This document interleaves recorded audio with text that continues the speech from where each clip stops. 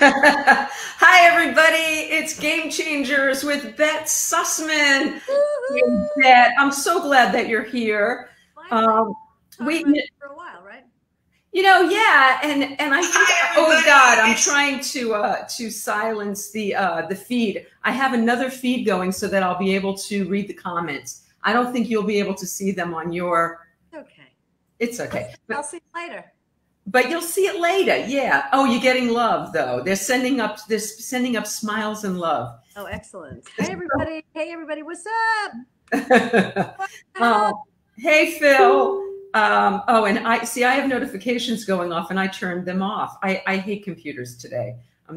They're not being my friend. Well, you have to go to the right notifications. You know, there's that whole list underneath it. Like I went just now, what I did was I said, let me just turn off messages. Right.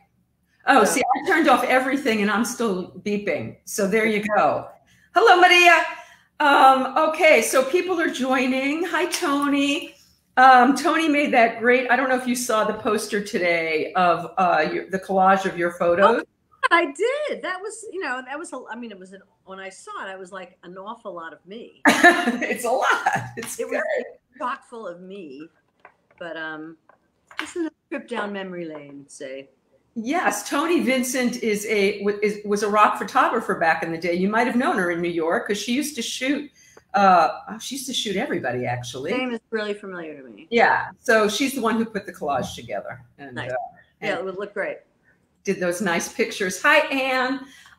So I didn't ask you before we went live, and I usually do if there's anything I'm not allowed to ask you, if there's anything you won't talk about on the air. Little late now. so we're kind of going. So put your glass on for a second. I have to show them. We're old Jews with big glasses. Do you remember that bit on Letterman when he used to do old Jews with big glasses, and it would be like, oh yeah, it would be like Carol Channing and George Burns. He would like do all those the old people. We're not old Jews. We're well. Yeah. But we're not. Eddie Brill is on. Hi, Eddie. Oh, hey, Eddie. What's up? So Marge, who's on, has the COVID now. Oh, geez. And oh, sorry, Marge. And she got it because she went to a lab to get blood drawn, and all 9 lab employees had the COVID. Oh my God. And gave it to 15 of the 25 people sitting in the waiting room that day. Wait, why just that day? Were they there the day before? I'm sure there are other days where there are. Because I can tell you all about like when you're contagious, because I actually took a course in contact tracing. Okay, we have to. I know this is not why you're on the show, but we are called the COVID crazies, the people who watch my show every day, yeah. And I know that you had. So how do you know how you got the COVID? Yeah, I mean, it could only be the day that I took I live a block from Central Park, and I get in on 94th Street. I always go. It was a beautiful day. Walked in. Made the right to go. What I usually do is go down to like 72nd, then come back around. It was like really crowded that day, much more crowded than it had been. It was April the 8th. Okay, were you wearing a mask back then? Oh yeah, mask and gloves. Never walked from March 14th. I never walked out of my apartment, even to go to the trash room 2 doors down, without a mask and gloves. Yes. Now I'm not as crazy with the gloves. I always wear the mask, but I don't wear the gloves. I just take sanitizer and the sanitizer and whatnot, and wipes or whatnot, so I'm protected. But hi, John Heyman. Do you know John? Heyman. What the heck, Heyman? Have you eaten pizza with John? No, but I was watching. I was reading a post of his the other day about a pizza. Oh yes, there's many posts about pizza. We're going to talk about your food thing too. Okay, so you're walking in the park, 72nd Street. Beautiful day. 4th Street. It was really crowded. There were a lot of runners, no masks. People traveling in packs, no masks. And I ended up getting out at 86th Street, and that day, and then I walked up to Columbus Avenue, and I went into a Duane Reade, a place that I knew took it seriously because I had seen people like online outside 6 feet apart. So they were doing that, only letting a certain amount of people in. Right. I went in there. There were like 3 or 4 of us in there wearing masks, gloves. Get what I need. Get in line. And there's even a guy behind me wearing a mask and gloves. And I even asked him to move back a few feet. I said, do you mind just moving back a little bit? This is the beginning. This is when it was crazy, cuckoo, you know? Right. So this is when it was really bad in New York, right? Yes. Yes. Yes. Yes. When it was really bad in New York. So anyway, so then he moved back, and this girl walks in like we were making way for her to get in line without a mask, no mask, no gloves. So it was either that or it was in the park. I don't know. It was either one. But I was wearing a mask, so everybody else was protected if I had it. But you know. So how many days after that day did you start to have symptoms? That was Thursday. By Saturday, I started feeling like I was coming down with a cold or something. I started feeling a little stuffy, and then by Monday, I was on my deathbed, and by Tuesday, I was half dead. Okay, so you got the bad COVID. So, and they say load though is such a big part of it, and if it was just being outside or even in a store briefly, it would seem you wouldn't get that big a load. No? That's the only way it could have been. That's the only place it could have been. Okay. The place I was where people weren't wearing masks. At that point, I didn't go anywhere. I basically would go once a week to the corner market, little mom and pop market. Mm-hmm. You know, I'd look in to see how many people and if everybody was wearing masks, which they were because they had signs. Everybody had to wear a mask. And I would go in, I'd make a list so that I didn't mill around. I would just get out. So I don't think it was there. I really think it was that day because I wasn't even in the grocery store in that market that day. You know, I was, it was 2 days after my walk. So 2 days. Okay, so that's on the quick end. And what did you lose your your sense of smell, taste? No, I didn't lose any of that, and I didn't have the cough. What I had, insane headaches, the stuffed head where you feel as if like there's a wet towel filling up your head trying to get out, and with the kind of pain that you pray for migraines. That's how bad these are. And they would like one headache would last for 3 days.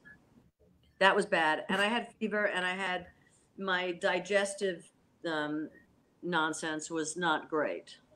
Was really And I have to say that I think, when people talk about, having long-term effects from it, I think that if anything I don't think my GI is not, I don't think is completely back to normal. It's irregular.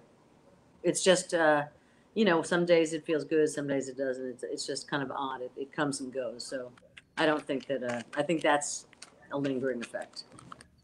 But how about fatigue? Did you have unbelievable fatigue? Unbelievable fatigue. Felt like my body felt like I was hit by a truck.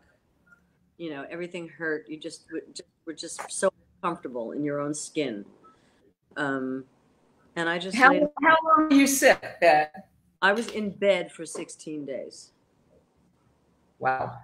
And then how much longer after that? Well, then for 2 days, I would go out. I'd maybe sit at the piano and I'd play for a few minutes, and then I would go sit on the sofa and turn the TV on, and then that would last about 15 minutes, and I'd go, okay, I'm done.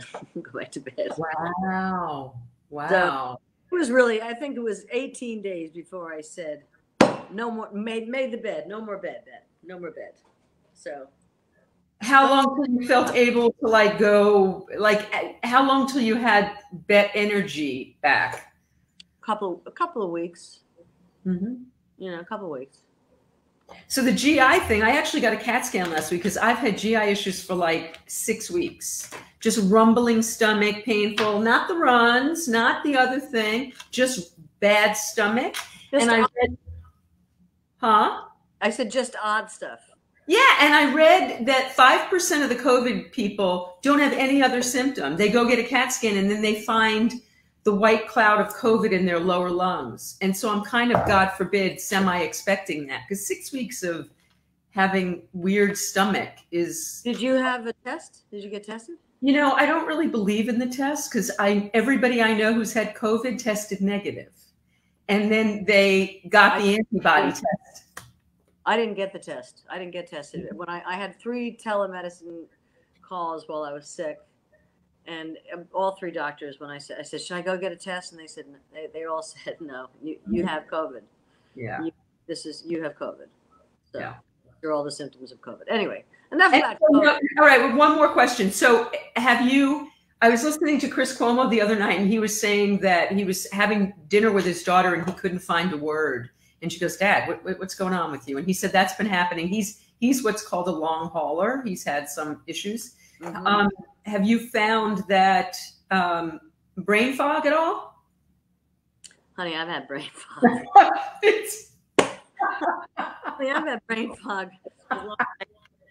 But I'm just, I just think, I repeat myself. I say this, I repeat myself and forget things. But, I'm also, we get a little bit older, and I'm not that old, but I mean, as we look, what's her name? Kardashian is getting implants in her butt and in her eyes and her nose and everything. So she's 22. So anyway, saw them. All right. So, okay. So wait, before we leave this, why did you take a course in COVID tracing? Because I thought contact tracing. Because it's needed. They need contact tracers. But if I tell you that I'd have a better luck, whatever. It's so difficult doing it online. I just want to find. That's why I posted one day. Has anybody done any contact tracing? Then somebody could hook me up directly with the boss or something. I would do it I wouldn't want to do it full time, but I do it part time because I think right now it's really necessary, and my business is on hold. So I have time to do that right now, and it would be a good thing to do. So I took the course. It was a week, and passed with flying colors. And I didn't realize that contact tracers were doing it online. I didn't even realize that. No. I was taking the test. I took the test online. But go ahead. And I was applying for jobs, trying to find a place that needed a contact tracer. It doesn't have to be in New York. It just has to have to be able to have a good working phone. Right. Okay. I gotcha. So as of now, though, you feel pretty much like yourself. Yeah. That's a wonderful thing. And I saw that you went and gave plasma, which is really wonderful of you. I did, and they wrote me back and they said thank you and come back. You've got plasma. So I had a lot of antibodies. Did it make you nervous to go into a place to give plasma? No. Do you feel protected now that you have antibodies? Well, no, not really. I mean, didn't you read about the guy in Hong Kong? I did. And so I don't know how long. I mean, maybe the fact that I had so many antibodies, maybe it'll take a little bit longer for mine to go away. Mm-hmm. Because I had a lot. Like it was like I think you had to have something like 320 what they call COVID titers. It's like kind of like the intensity of the immunity or something. Right. And I had 960. So I had a lot of antibodies, and so I gave plasma, and they said come back. So I would come back. I'd go back. That's very good of you. But now I don't know. Who knows? Fauci a week ago said I'm iffy about the plasma thing now. And now, of course, Big Chief Know-It-All is like, hey, plasma. I make executive order. Let's all drink plasma. Yeah, we're gonna suck the plasma out of you. Plasma. Okay, so let's talk about Bette. So let's get off the COVID thing because it is enough to make me crazy. Okay, but so are you still COVID careful? I thought we were getting off. We are, but I had COVID. Yeah, like I had, I went for a ride. I drove up to met up with my friend Felicia Collins. Felicia Collins. I do. And she was in town. She's been living up in Albany, but she was in town. So I went and I said I'm going to drive up, and we went and walked over to the park and just sat in the park. So, but we were masked. I have I was staying at my sister's. When I was up in the apartment with my sister, we didn't wear masks, and I'm okay. I don't have it. I have no symptoms, so we're both okay. I don't have COVID. And so when do you stop being contagious? You said you were going to share that with us because we have Marge who's got COVID right now. When do you stop being contagious? After it can be like after 10 days. Oh. Okay. After you start showing symptoms? You're contagious from like 2 days before you start having symptoms. Mm-hmm. You're contagious from 2 days before that to 10 days after you show symptoms. Okay. All right. I don't think that you stay contagious for your lingering, the long haul stuff. Yeah. Yeah. All right. Let's not talk anymore. Yeah. So we're going to talk about that now. So, I learned some stuff that you started playing when you were 4. So did your mother play? Is that why she started you so young? Yeah. My mother played, and she didn't play professionally, but she played. And we grew up, my grandfather, her dad, lived with us. And he was really into music. And so he would take me my sister and I both, I think I started like maybe a year or 2 after her. She's 2 years older than I am, just shy of 2 years older than I am. And my grandfather would take me on the train to Far Rockaway to see Hetty Spielter. He knew her because she was my mother's teacher. Uh-huh. And then I took 5 lessons with her and she died. So I've kind of always thought that maybe you killed her. Anyway, but just I put her over the top. She was like, oh, who is this 6-year-old? And so was it something that you were pushed to do or something that you loved to do? Well, I don't remember initially how it all happened. Just started playing. I know that I had a very good ear and I could sit down and I could just play things on the piano. I don't remember really the very, very beginning. Mm-hmm. But I don't remember being pushed. I practiced. Yeah. I practiced enough to get to my lessons. And so I didn't really become a real practicer until I left Oberlin College and came back to New York, and then I was really interested in what I was studying. So I practiced. Loved okay, practice. So that was a question I was going to ask you. So you were in conservatory. So does that mean that they could kick you out? Was it like Whiplash? Was it intense? Was it not? No, I got in on a classical audition, and I had just started writing songs in my senior year in high school. I never played in rock and roll bands. Never. It was crazy. I didn't play in rock and roll bands till after college, and it was the first year that the jazz department started. Mm-hmm. Started getting into jazz to Bill Evans, and I was really lucky. And I was a performance major. I wasn't trying to be. I wasn't I wasn't getting a degree in composition or music ed. I knew that I was going to play. That's what I wanted to do. Right. I was fortunate that I had the teachers that I auditioned for were the best teachers, were like the master and his protege. Wow. And so I had a great audition with them. They made me feel very comfortable, and I got in there, but I just hated it there. I didn't like it at all. So I left after a year. I heard about Sanford Gold from a film editor, a friend of mine. And I wanted to study with him. And so I came back to New York after a year and studied with him. Did you have that all set up before you left college, or you did it on a wing and you figured you'd just make it work? No, I left college, mm-hmm. probably the summer. Mm-hmm.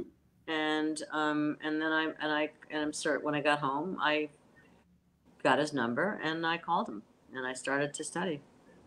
How long did you study with him? I studied with him until he left New York. From the time I was 19 until I was 21, and then he left. He moved. He and his wife Maxine moved to Florida. But he was the guy for me. He was the first guy for me. He was an older cat. He used to play. He was the music director for the Ed Sullivan Orchestra. He was Eartha Kitt's musical director. Wow.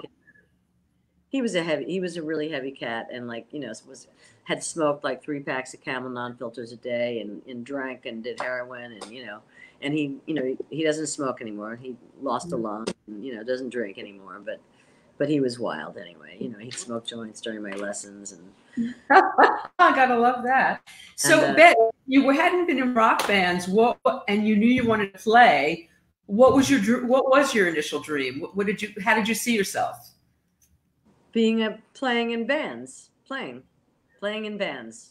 In rock bands. Yeah, playing in rock bands. Yeah. Okay. So even though you hadn't, I was starting to get I was without knowing it, I was getting the influences of Leon Russell and I want to say Chuck Leavell, but there's another guy I'm thinking of, a rock and roll piano player, Nicky Hopkins, and Richard T. and Aretha.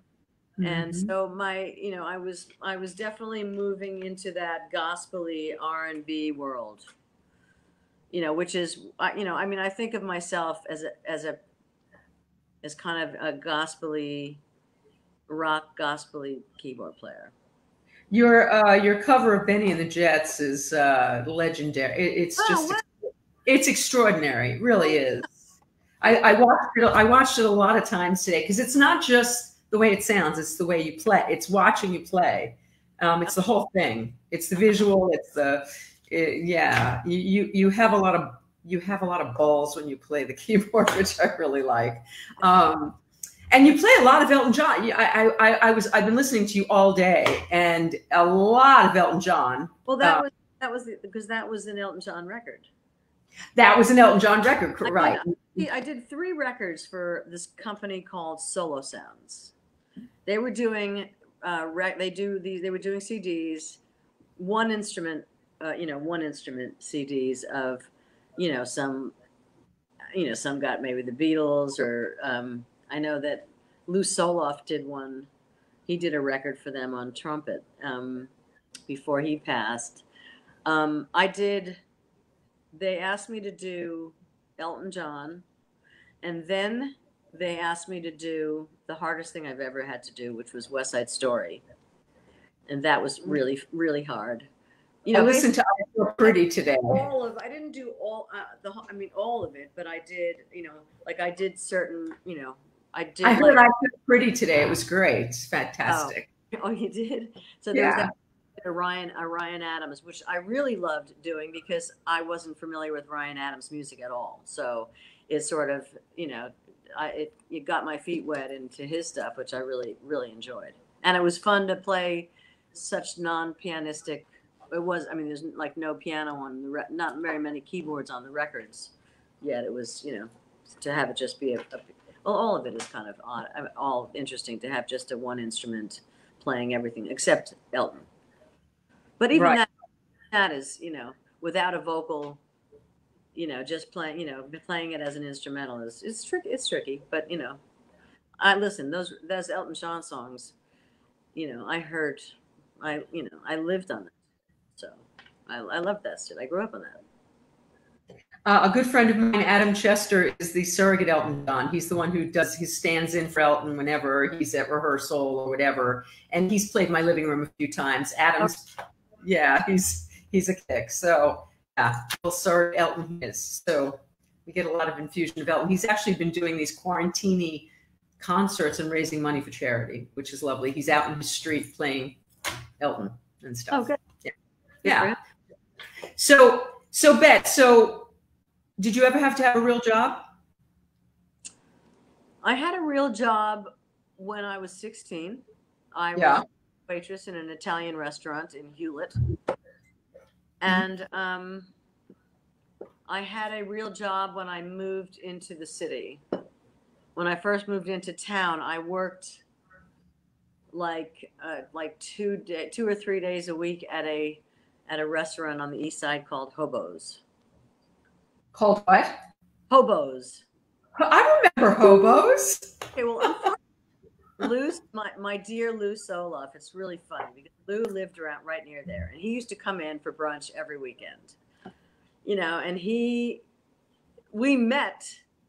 I think we met I don't know if we met there. I think we might have met there. And then all of a sudden later on, you know, we're like seeing each other all the time and blah, blah, blah.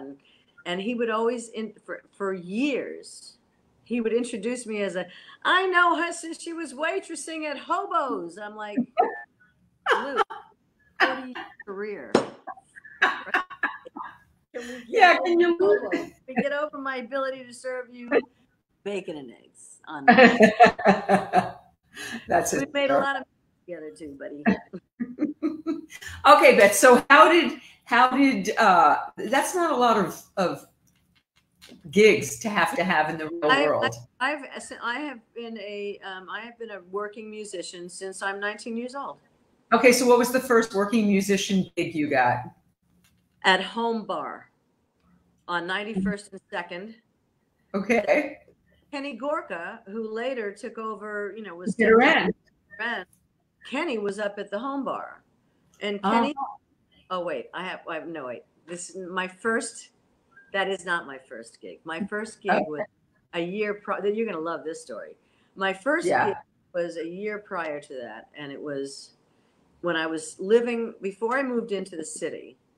I lived after college. There was 1 year between moving in. I was 19 when I moved into town.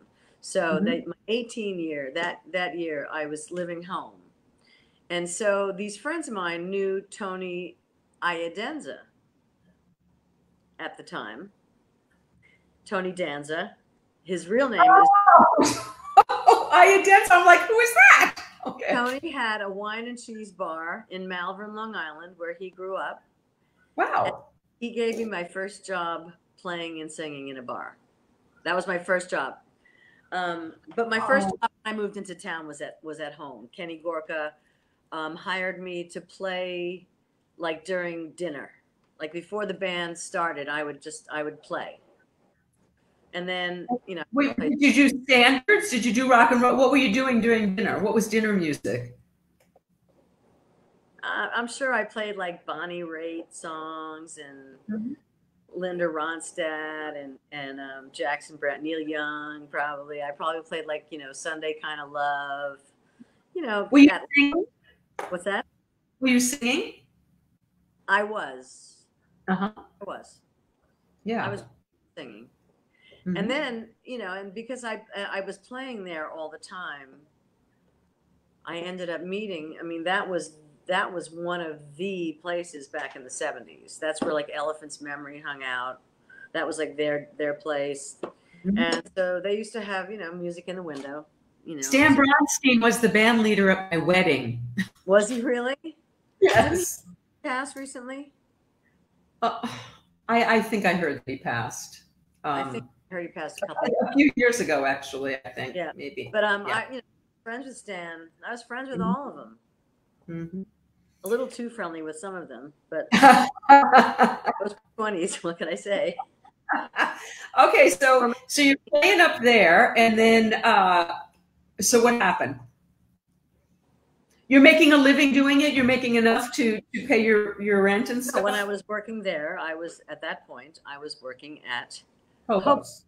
But I also I was studying with Sanford Gold, and I got a job teaching.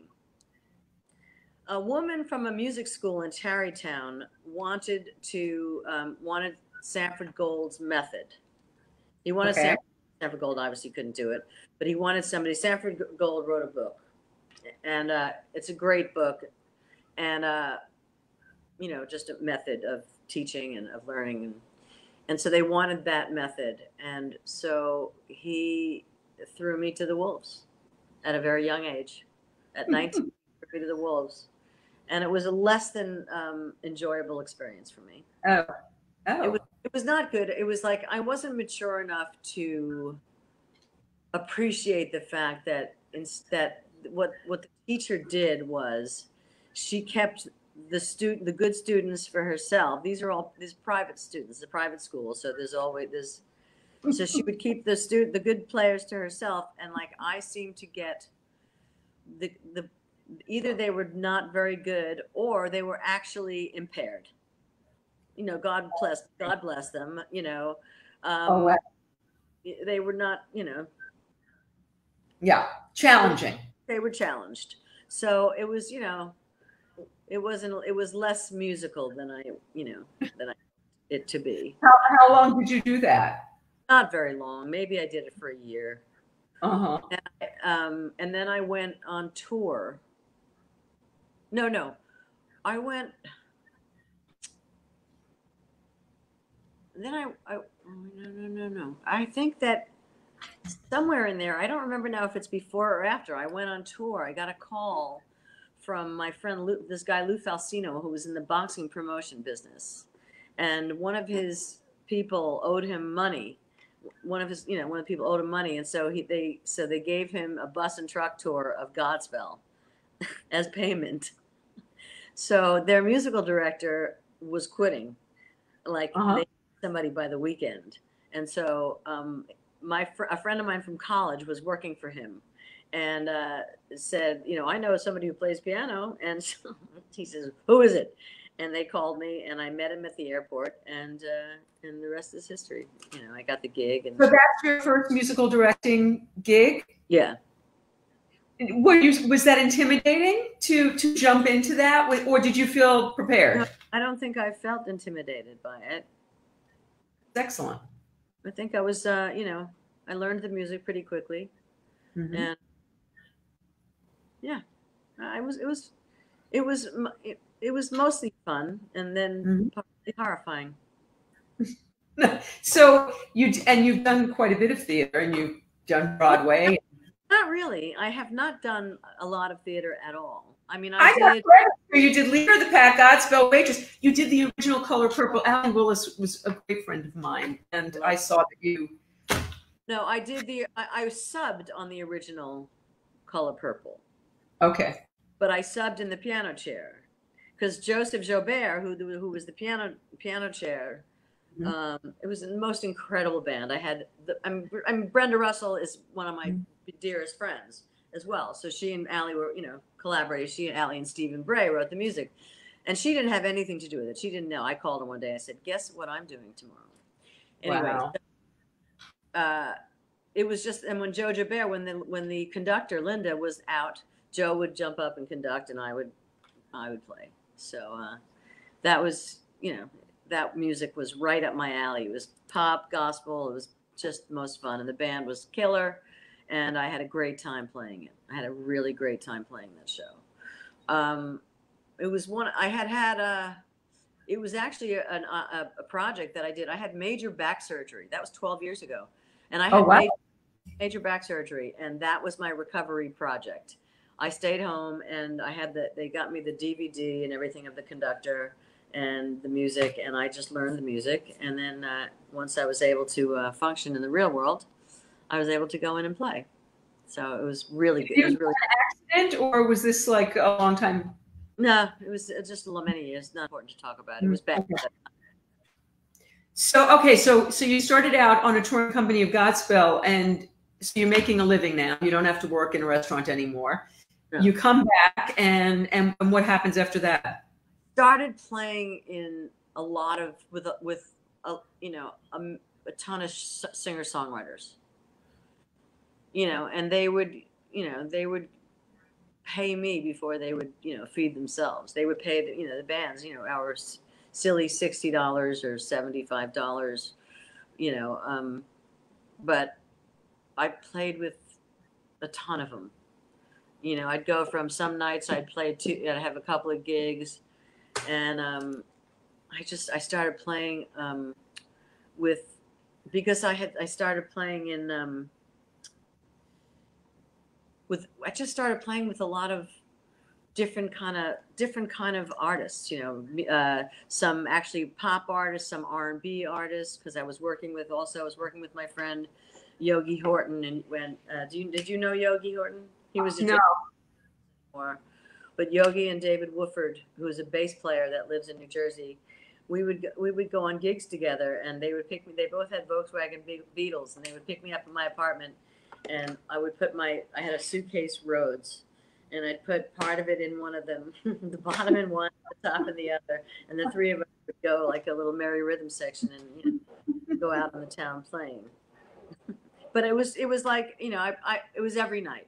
I mean, in those days, back in the 70s and the 80s, the club scene was crazy. I mean, I feel blessed that I grew up in the time, I came here in the time that I did. So I'm not really upset about the age I am, because if I wasn't this age, I wouldn't have come up in New York City at the best time, the most rockinest time in New York, I think, for music, live music. Absolutely. There was, McKell's. I mean, I lived at the time with my boyfriend up the block from McKell's on 97th and Central Park West. And, I would play in all these clubs in the Village and in Soho. And I mean, but there were a ton of clubs on the Upper East Side as well as, Kenny's Castaways and the Bitter End. What was it called before the Bitter End? It was the Bitter something. Bitter. Well, the other end was what I ended up being, the Rock and Roll Cafe. The other end turned into the Rock and Roll Cafe, which was in the mid 80s, which is when I was booking it. Where was that? That was the old other end, which was 2 doors away from the Bitter End. It's now something called like something Willie's or something. But I saw Carly Simon at the other end in like 1971. And it was crazy times. It was music was so crazy. I mean, the ability to go to McKell's and walk into McKell's, and you never know, like any night, Shaka's going to be there. The best musicians in town are there. The best drugs are there. Right. There. James Baldwin was there. I mean, that place was so. Did you ever go there? I never went to. I was in Arizona. I went to college in Tucson, so I was not in New York in the 70s. I came back in the 80s. Oh well, this was the 80s. This was the 80s. I'm talking like from 80 to 85, because my memory of McKell's just going there all the time, because I lived up the street and playing there. Also, I had started playing with Cissy Houston in the early 80s. So okay, so what was your first? I wanted to get to that. So yeah, I didn't start music till 86 is when I started. I was a actress and a comedian and stuff before then, so I wasn't really. I didn't know that. Yeah. Oh my God. So did you know that?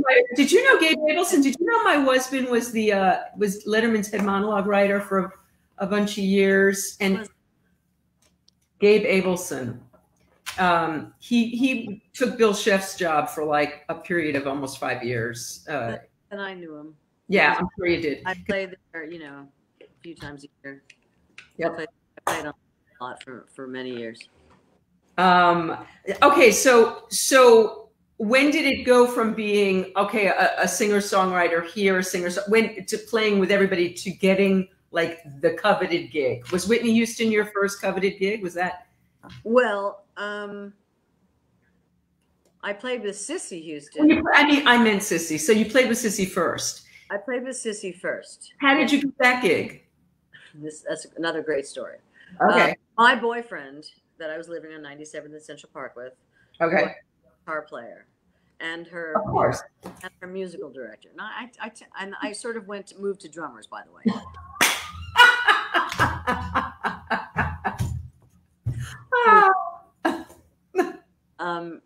So anyway, so he was her musical director, but he was not, he was a very minimally talented musician. He was a songwriter. He was part of Love Zager. He wrote for them for many years. He was on staff there. And he was a functional, R&B guitar player, rhythm guitar player, not a great player by any means, and not a great chart writer. And so, but I used to go to all the gigs because I was in love with him. I loved him, and I used to go to all the gigs. And I'm certain that Cissy had seen me a million times, but she would have walked right by me on the street. Uh-huh. What year are we talking about? We're talking about, I want to say 81 or 82. Uh-huh. 81 or 82, I think I said. Uh-huh. And so she's playing down at 7th Avenue South. Upstairs at 7th Avenue South. Mm-hmm. And it was packed, and she wasn't doing it. She didn't have a drummer. She had a percussionist a bass player, and a guitar player. Okay. And a piano player, but no drummer. And no, maybe she did have a drummer. I know it was kind of small, so she hated drums. You know, this would have been too loud for her. So she's waiting. The piano player is late. Yeah. Not real churchy, really. I mean, a great player, real legit church player. And so he doesn't show up. And so at one point she says, well, you know, they didn't pay to come hear hymns, they paid to come see me, so I'm going to go out there. So she goes out there with just Frank, kind of lame guitar player, with the only chordal instrument up there at this, mind you, bass player and drummer. So they play one song, and it was kind of a disaster. It was kind of lame. It was pretty lame. Everybody loved Cissy, but it was pretty lame. And so their guys are saying to Cissy, get Bette up here. Get Bette up here. And she's like, who? I told you she had no. I was like, to her, I was like the drunken girlfriend. Always around. So they played another song, bad, and they said, Cissy, really, trust us. Get Bette up here. And so she says, all right, it's show business. Come on, Bette. So I went up, and we did the two of us, which I'd heard them do a million times. I didn't need music for it. I knew I play it by ear, and so we played it. You know, finally there was a groove, and you know, I took a solo, and it was grooving, and blah blah blah, and eventually he came and nearly pushed me off the piano bench when he got there. And after the show, Cissy called me back to her dressing room, and she was like, thank you so much. You were fantastic. I loved playing with you. I really hope we get to do it again. And I think the following weekend, John, the piano player, was in church, and I think fell off the church bench playing, broke his wrist, and the gig was mine. This is like a Rosemary's Baby story. What can I say? Was there a little doll with John on it in your house somewhere? That's so. Wow, that was just meant to be. So that was meant to be, and you know, that's how I met Whit, and you know, she and Gary, who sang backgrounds in the group, and so you know, we hit it off great. We got to be buds, and we hung out, and you know, they'd come over to the house. Not Gary so much, but Whitney and Robin. And yeah, so but like we used to play all over town. So when you're playing all over town, a lot of people see you play. It's like now, like, you know, I'm basically, you know, I'm planning my funeral at this point because nobody is thinking about me at all right now. Nobody. Well, that's not true. Nobody's thinking about anybody. Everybody's thinking about the idiot and COVID. I mean, that's what else are we thinking about right now? I shouldn't say that because that's not true. Yes, of course it's not true. I'm disparaging myself. Yeah. But we played at Sweetwater's a lot, which was a club on Amsterdam Avenue in like the 60s. A supper club. It was an R&B supper club, a legitimate R&B supper club, but like a real restaurant, not like like, you know, like the Bottom Line and cuisine. Yeah, you know, that, you know, fried chicken, and no, this was like, you know, good food. Sorry, Alan, if you're watching. Anyway, so yeah, so how sad is that it's gone? How crazy is it that the Bottom Line is gone? That's just devastating. That was the worst one. That was really bad. That was really. I was like my home away from home. I played so many shows there, with, you know, some theatrical projects, but not, you know. But it was. I played there with a lot of different people. It was a great club, and I had a great relationship with Alan Pepper and Stanley, and yeah, that was a real loss. Where were we? We digress. Where were we? We were talking about we were getting back to Whitney. To the club, the Sweetwater.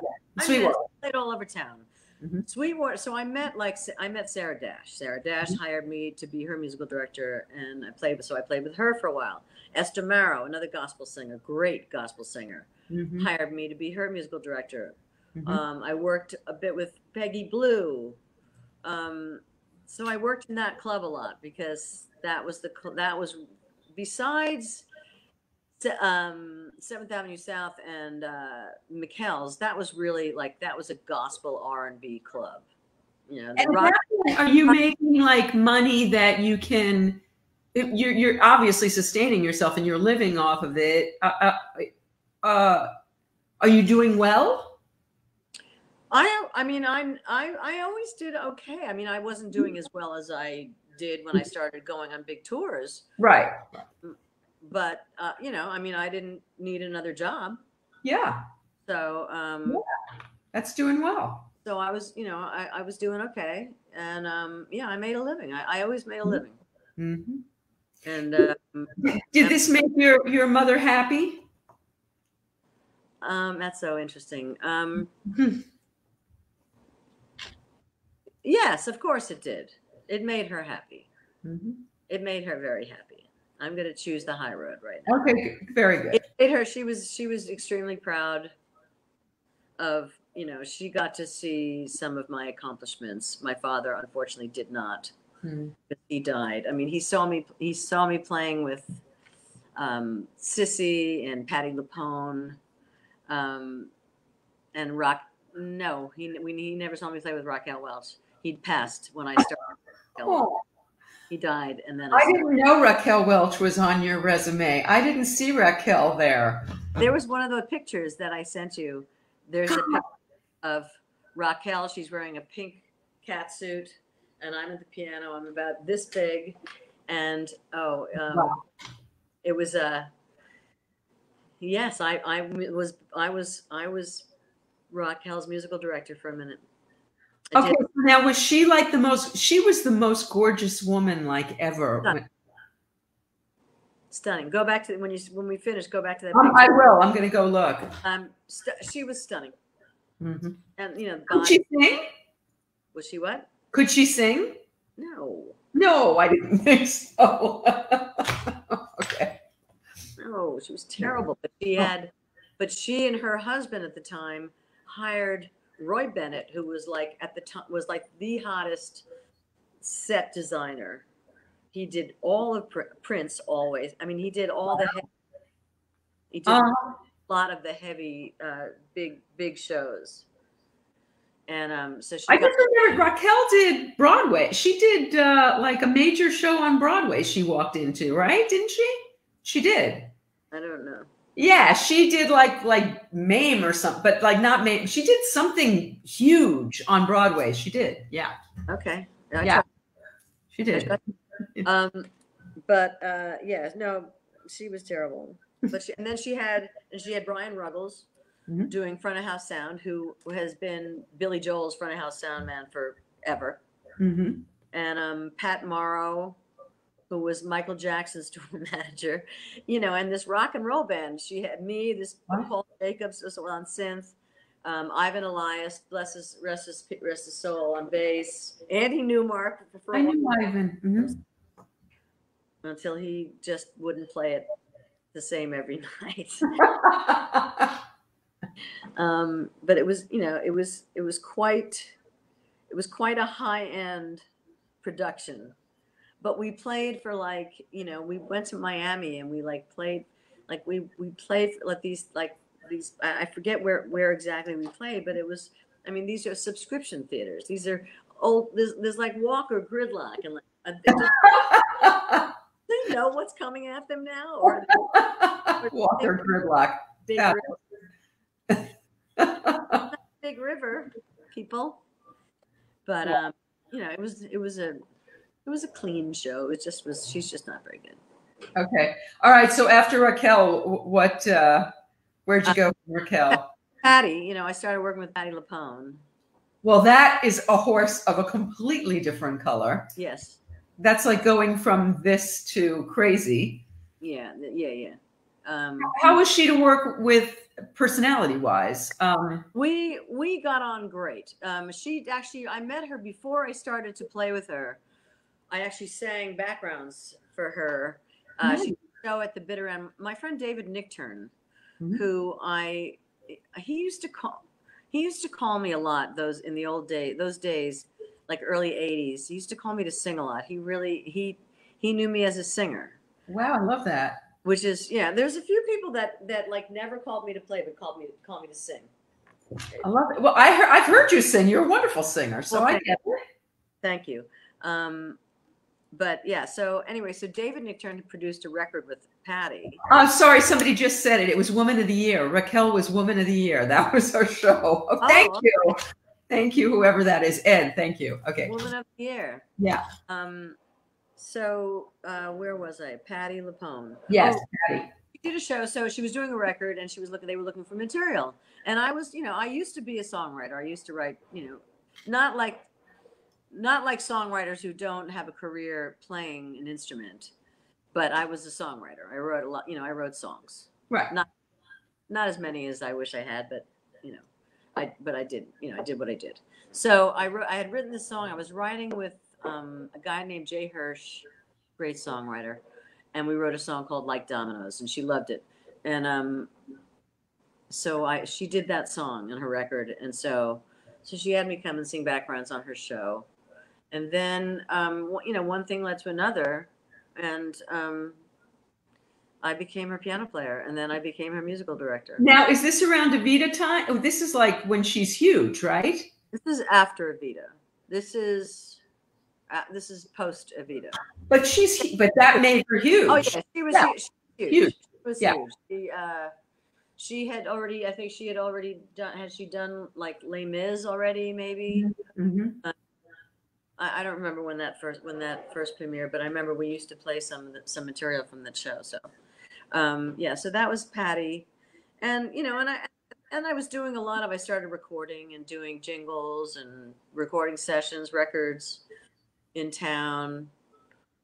Singing playing on jingles, singing on jingles. Then I started writing jingles and producing. So I got really into jingles for a while. So is that how you and Will became such good friends?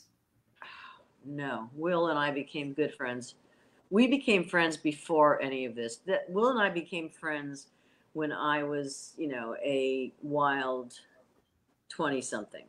And Will Lee is who I'm talking about, by the way, to everybody out there. Yeah, and so we just, we became friends, and and he also played with Patti. Ah, okay. At one point, he played with Patti. He and Will and Steve Ferrone. Oh my God! Played. We played Atlantic City, and that was so much goddamn fun. And fun. I remember I bought a dress to wear for the show. It was like this beautiful vintage dress, and then I played blackjack afterwards and made the dress back. I remember just nice. That phrase is like lingers in my head. But I don't know that there were those little spotty things back then in the days, and we just, and I did and then Letterman a lot, did Letterman, and then he played I played on some things that he was producing, and he would call me, and then Diane Scanlon and I had a band for many years, the Scanlon Sussman band in the 80s. We started that like in the 83. So this is all going on like the same time. Cissy. Cissy wasn't. I worked a lot. She worked a lot in those days, but that was not my only gig. Right. I wasn't making a living by just playing with one person. I was playing with a lot of people. So, but like I remember, Will played on one of our records. Well, we didn't make records. We just recorded songs and played live.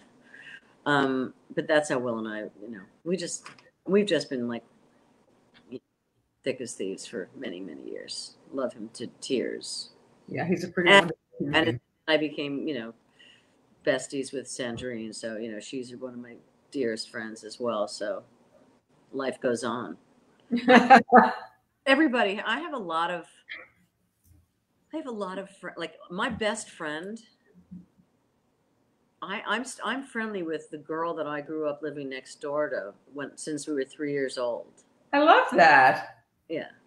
And like if you would go to a birthday party of mine, you would see a lot of the same people that were at my birthday party 25 years ago, 30 years ago.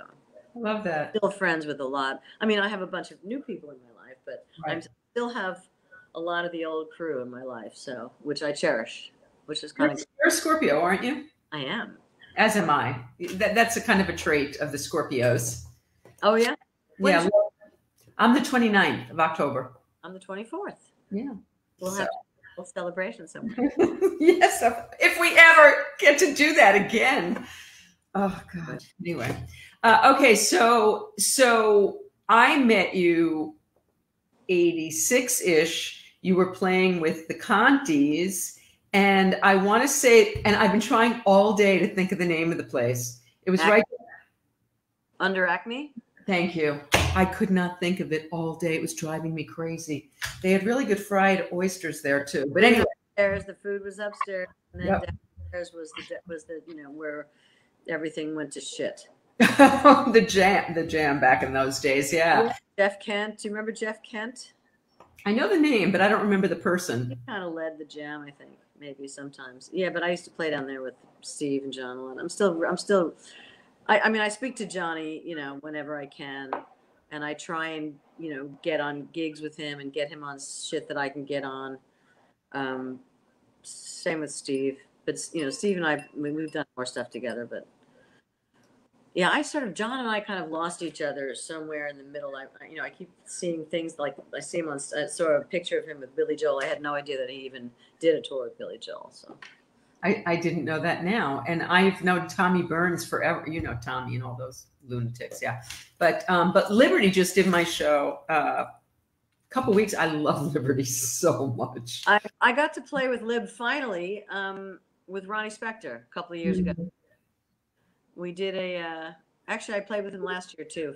I did this thing for Will that Will Music directs. This it's for the kids. Right, for the kids. Liberty, he does the kids thing. So yeah, Liberty was the drummer on the kids thing. And so was Ricky Bird on that one too? No. Okay. Oh, it was this Italian guitar player. I think the Italian guitar player was great. He was really good. Okay, so Cissy, you're playing mostly in New York? You're not traveling with Cissy? No, we traveled. We went to traveled. We went to Chicago. We played in Chicago. We traveled a bit. We traveled a bit. And so was Whitney the first like mega? No. Who was? Michael Franks. Okay. Was the first like musical touring band. I think it was Michael Franks. It was like in the late 70s. I went on tour with Michael. So what was that like for you? As a keyboard player. Well, that was, I adore Michael, and I go, now Michael calls me once in a while to sing with him, to sing backups with him. And he does a couple of duets, one that he did with Brenda Russell. And when I Give My Love to You. And so I sing some duets with him, and that's fun. Weird not to be playing, but Charles Blenzig is the piano player, and he does a bang up job. No, it's I just like the fact that I'm still, I'm still here. You are still here. Here, still doing it, We have to talk about some of these women that you've played with that are so extraordinary. So you had a close friendship with Whitney, aside from being her musical director, or you weren't? With Whitney. No, I did. I music directed a couple of gigs with Whitney after she got signed, but before she put her touring band together. She had me help her out, and I put some bands together for her for a couple of different gigs. So I was her musical director, like in that interim period.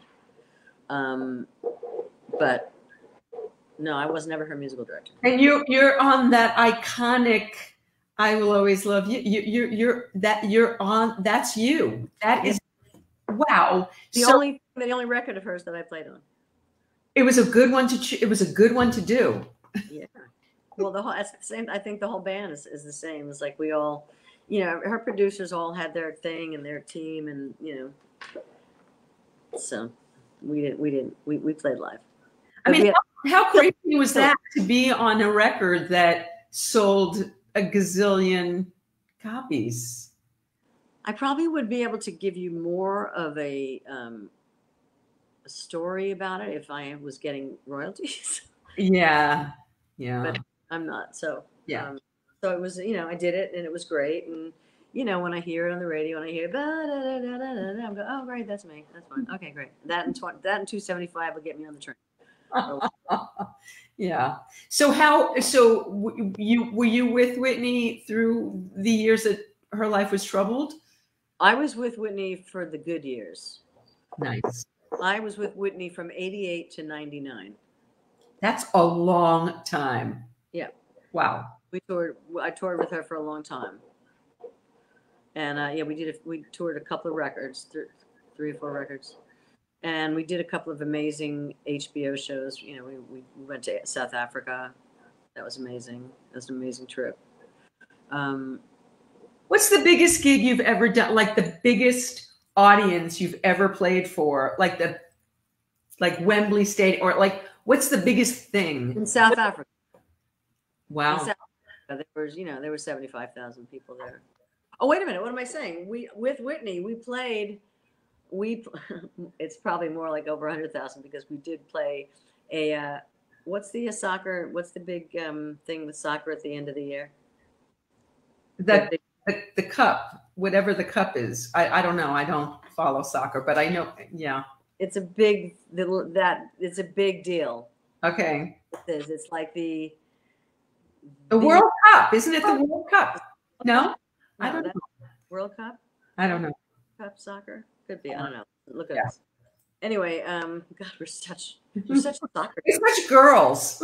No, you want to talk tennis? I got it all for you with tennis. I'm a tennis junkie. Jimmy Connor's whole story in my book, but that's another story. Anyway.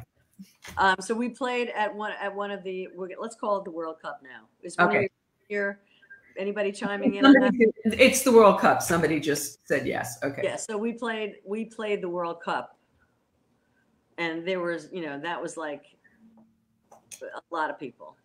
A lot of people. There were like over 100,000 people there for that. Definitely a lot of people for that.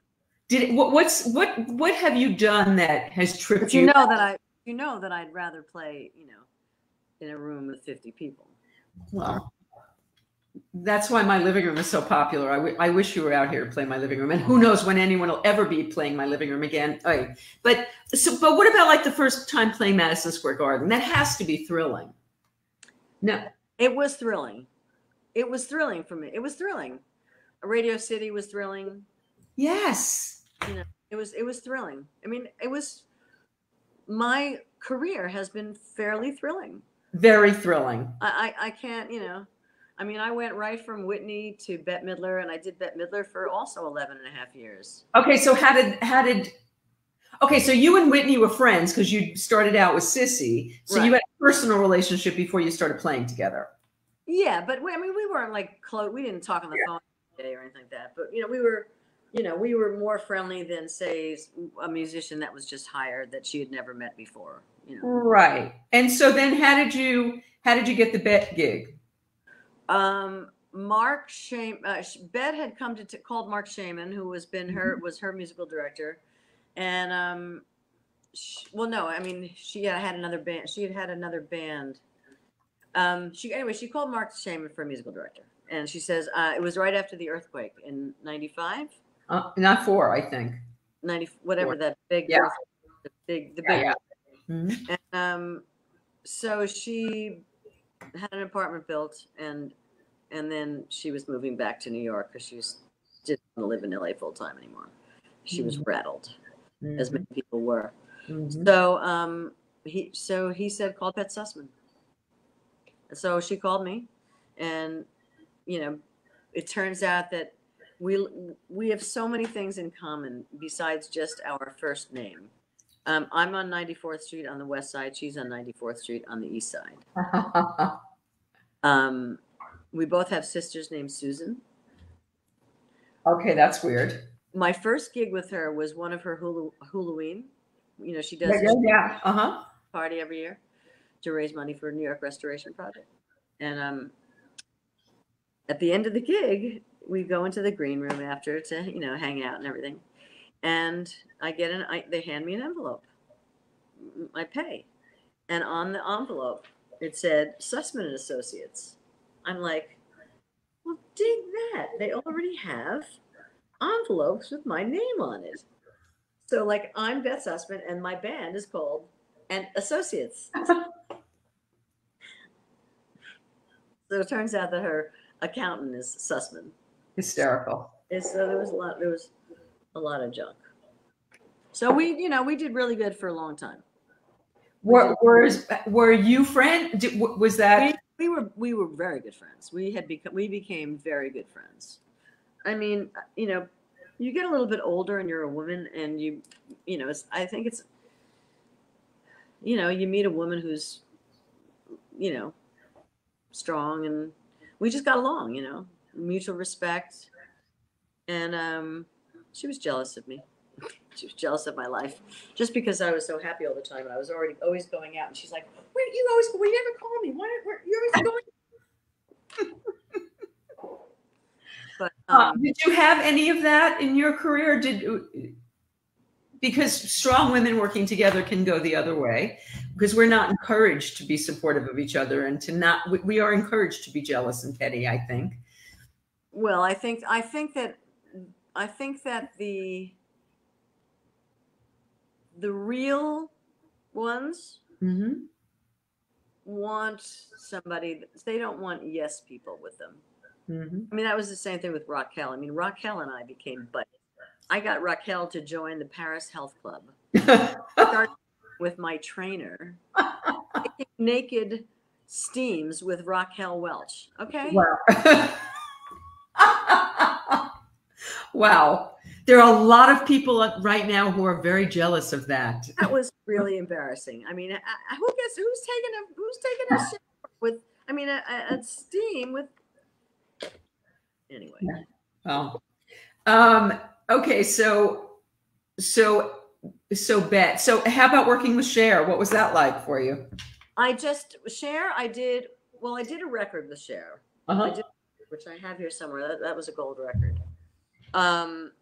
And that was I played on the tracks that Desmond Child produced that record, and Desmond and I were friends. I had played on a Desmond Child and Rouge album back in the 70s, and I was friends with them back in the 70s from playing in JPs and clubs, and you know.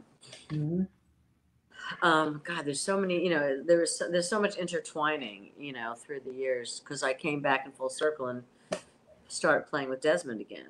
Like, you know, Desmond, I did a couple of shows with Desmond. I did a show at the Kate up in Connecticut. We did a show last February, at Jazz at Lincoln Center, part of the songbook, the Great American Songbook series that they do. And anyway, I digressed again. That's all right. These are all good. We were talking about Cher. Cher. So I did I did a record with her. I remember I was doing a gig with LuPone at the Grossingers. Wow. Grossingers. And after the show, and the next day I drove to Bearsville. Bearsville was a famous recording studio up in Woodstock, where they were recording this record. And so I went up there and I played on Cher's record up there, and that was about it. And then I went on tour with her when I was back in 2013 to 2015. Well, no, I think it was the second tour that we did with Cher, with Cyndi, when I was playing with Cyndi Lauper. We opened up for Cher. I mean, you've played with so many iconic women, and without naming names, was there anybody who that wasn't fun? Was it ever not fun? Generally speaking, when it stops fun, I walk, I leave, and I've never quit it. I've never quit or been fired, really. Except for I got fired from a restaurant once. I was playing and singing in a French restaurant down in the village, and the only French song I knew was Frère Jacques. in my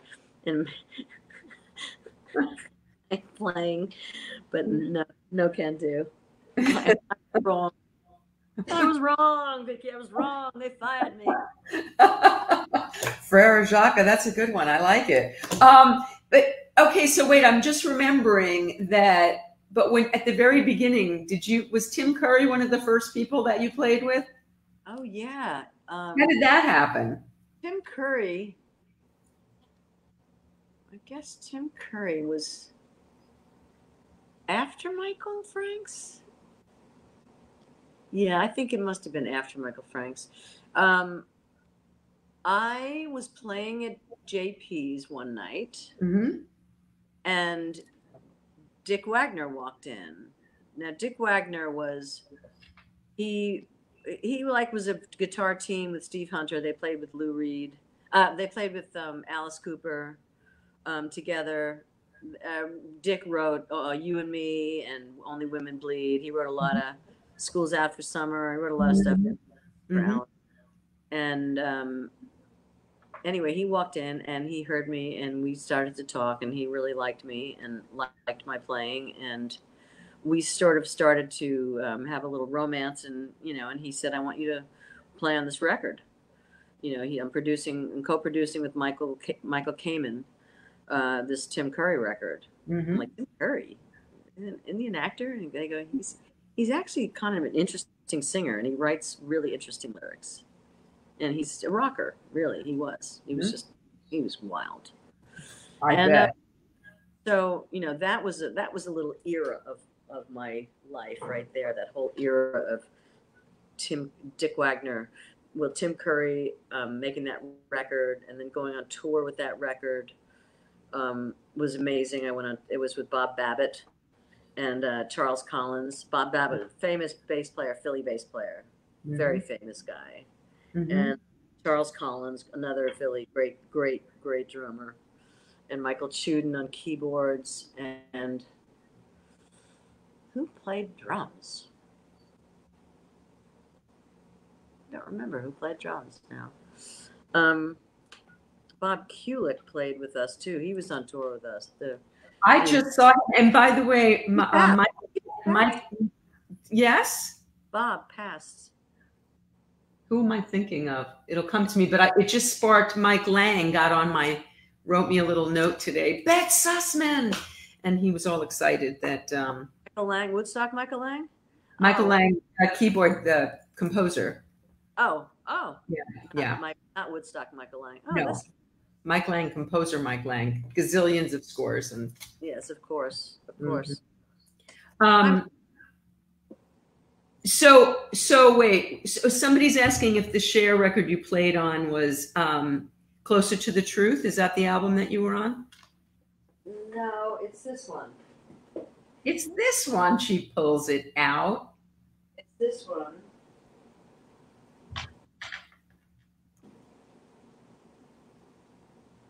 It's called Cher. Tony's saying Bob Kulick was with Pepe Castro. It's called Cher. Well, oh my God! Look at that thing. It's just called Cher, and I played on Streets of Little Italy and Main Man or something like that. I played on a couple of tracks on that. Very cool. So, and when did you play with Cyndi? Like, I knew so many people that played with Cyndi on and off through the years, like Kevin Jenkins and and. What era were you? I did the 30th anniversary of the She's So Unusual record, that tour. So when was that? That was in 13 through 15. Okay, more recently. Okay. Yeah. In this decade, 13 through 15, and we went everywhere. We went all over. We did we did States, we did Japan, we did Australia.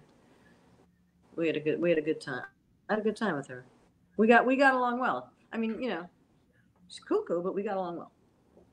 Cyndi and I were at a thing for our kids trying out for preschool. I mean, it was like a million years ago. My son's 26, but we were sitting there, you know, trying to get our kids into like a shishi free. Anyway, yeah.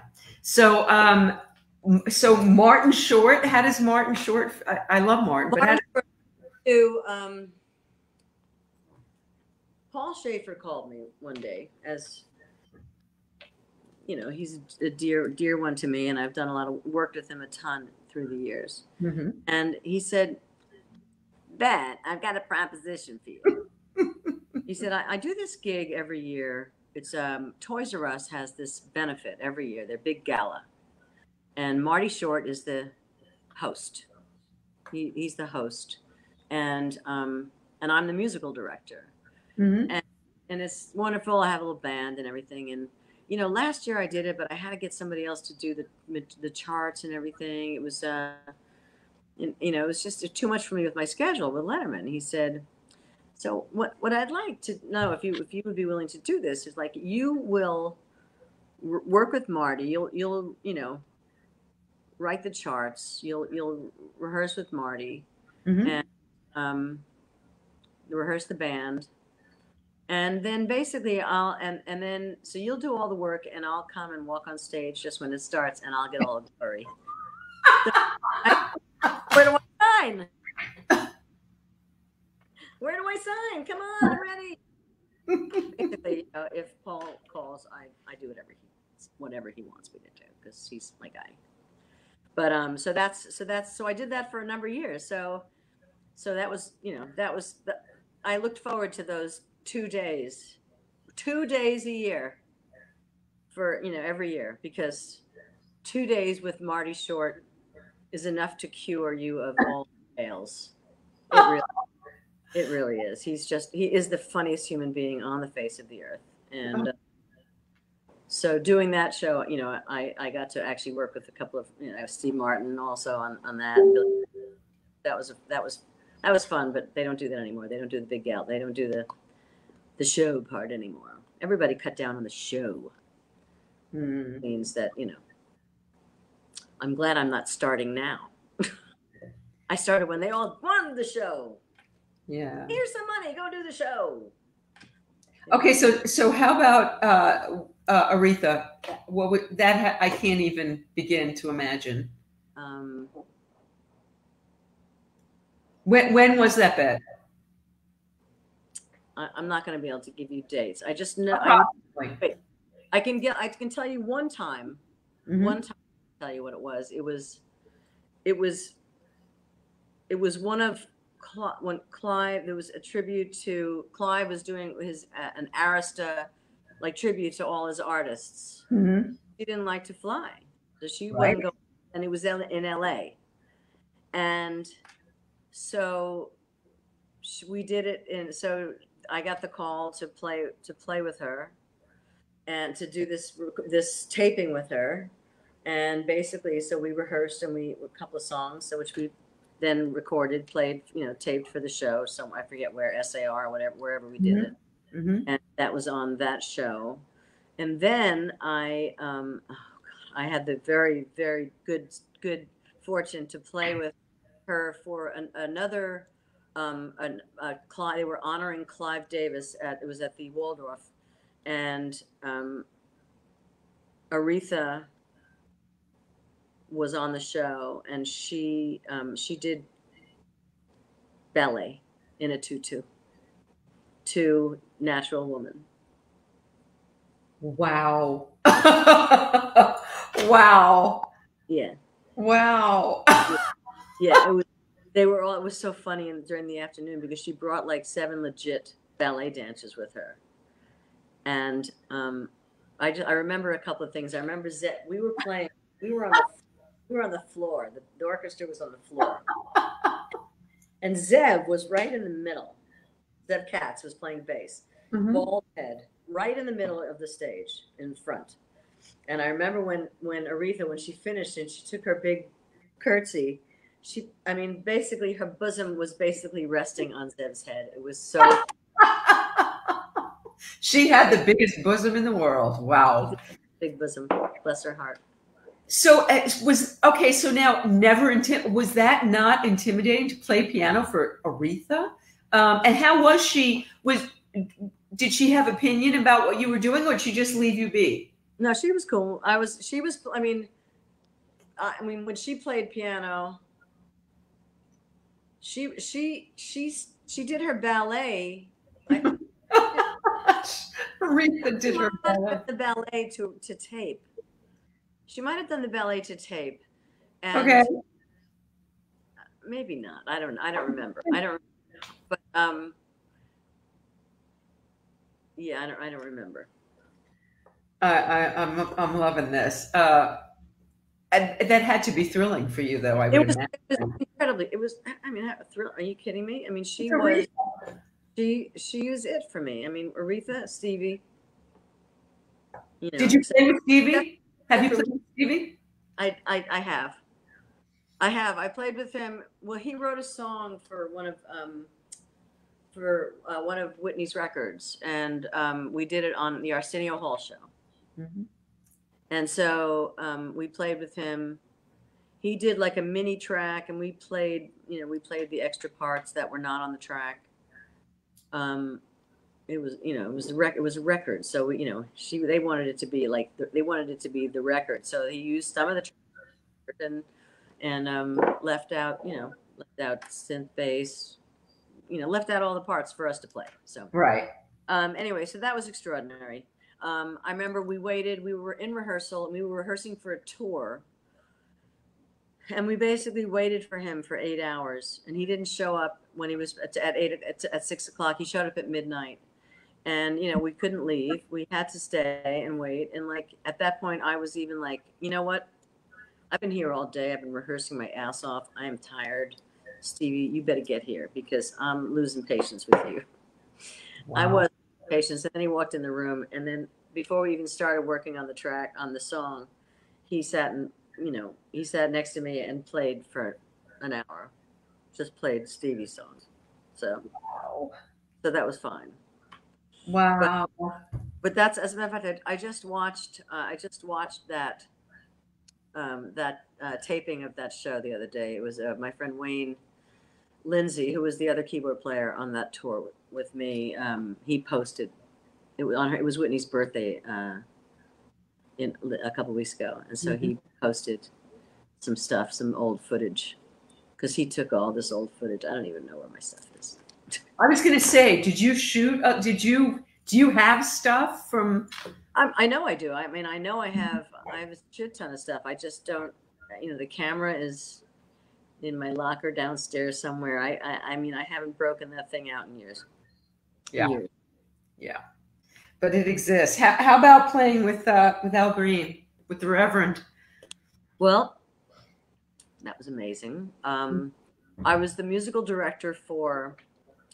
At Roseland, not Rose Hall, Roseland, when Roseland was alive. Mm-hmm. It was Hillary Clinton's. It was her last fundraiser for her senatorial run. I was there.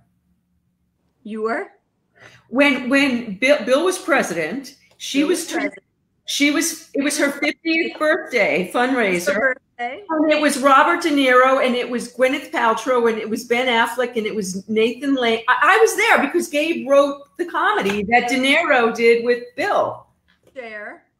Cher. I was there. Was late. Harvey Weinstein produced the event. Yes. Cher was late. Remember? Yes. And my friend Jimmy Naughton, who hired me. Jimmy Naughton is the actor, and he was like the director of the show.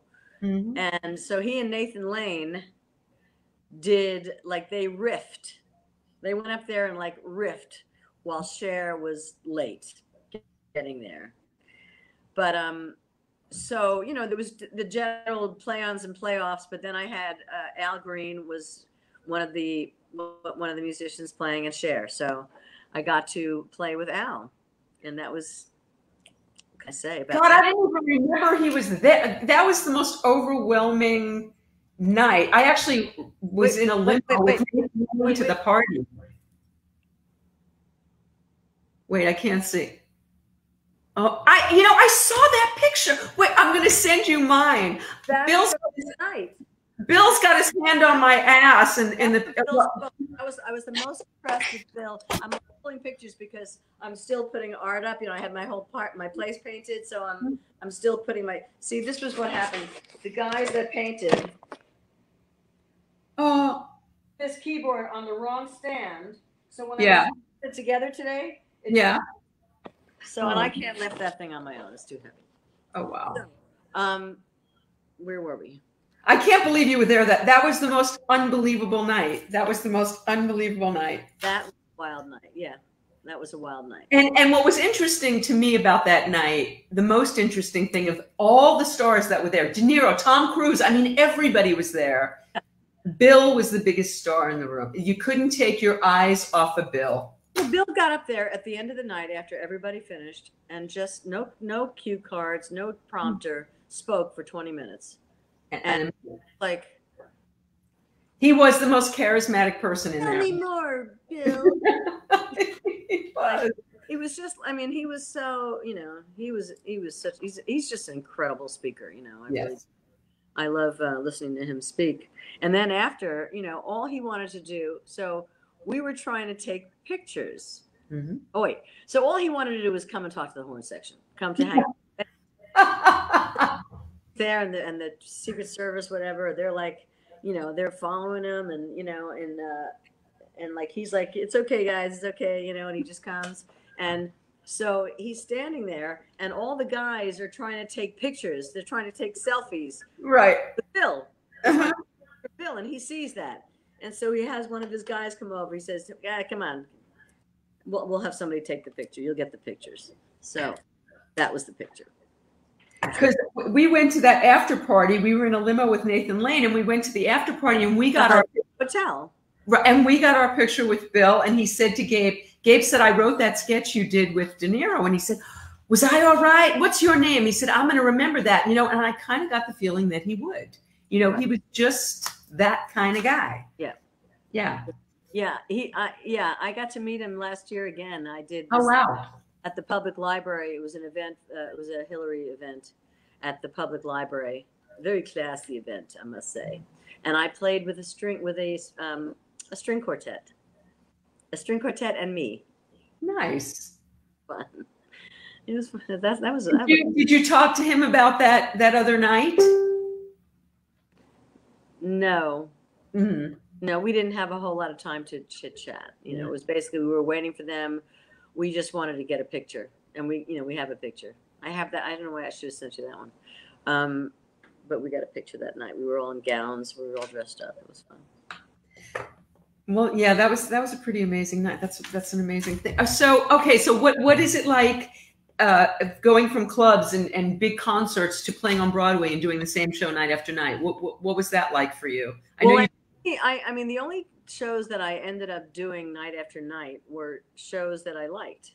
Okay. I didn't go and try to sub on every show, and I can't get arrested on Broadway. Nobody will hire me. What is that? Well, it's like they have their people that have their people. I mean, I know they all know me. I've spoken to them. I write them all letters twice a year, like biannual letter saying, hey, I just want you to know I'm in town, and if anything, I would like to get involved with a show on the ground from the ground up. I don't want to go and sub every show on Broadway, and I don't have the patience for that. So right, when I did Color Purple, that was just a blast. I did once in a while. Sometimes I did it for like a couple of weeks in a row, and that was super fun. And then I did Waitress. I think like 10 days. How long ago? In 2017. My daughter got to go on this. They do that karaoke thing once a month. Were you there for any? Did they do that when you were there? No, but I heard about it. And she got pulled up, and she got to. My daughter went to Tisch. She wants to do musical theater. She got to stand on a Broadway stage and sing with them, and they tweeted about her, and it was really cool. She got to do that whole thing. That's awesome. Yeah, that was that was a great show for me because, you know, both of those shows that I'm talking about were very piano driven. Right. The music director is the piano player and the whole band is on stage. So it's, you know, it's it was right up my alley. The only reason I stopped doing it for personal reasons, nothing to do with the show. I loved it. I did it with Jesse Mueller. Mm-hmm. I did it with the late Nick Cordero. Oh God. That was just a heartbreak. Yeah. But so I don't really have Leader of the Pack. I subbed for Schaffer on Broadway. Mm-hmm. I didn't do the original down at the bottom line. Mm-hmm. I just subbed for him on Broadway. Mm-hmm. So I did it a couple of times. Right. I met Darlene Love. She looked down one night and she saw me playing and she was like, "Who are you? You know, who's this white girl in the bit?" You know, so that was the beginning of we had a long relationship as well, Darlene and I. You know, I worked with her, put many shows together for her. I was her musical director for a long time and did a couple of shows down at the bottom line that were written around her. Like we did a show called Back to Mono, which was the making of the Phil Spector Christmas record. And Sonny Bono was with us. He did it. Wow. But that was Darlene, and then we did another show with Darlene, Portrait of a Singer, and then I did like just shows with her, like at Rainbow and Stars or different clubs, you know, just and theaters. So, Bette, did you have a lot of gigs canceled when COVID happened? Did you have a lot of things on the books that got canceled? Mm-hmm. Like, did your life just like? Yeah. I went from being a working musician to a non-working musician. But, you know, I mean, the business is, I'm kind of, it's not as shocking for me. You know, I've been watching the decline of this business for a long time. This business has been declining for 10 years. So, you know, it just sort of put a little rush on things, you know. But I don't think I back in some way or other. What if you could pick what you would do when things go back to normal? What of all the things you've done, what speaks to you the most now? Like, what would you want to tour? Would you want to record? Would you want to, what would?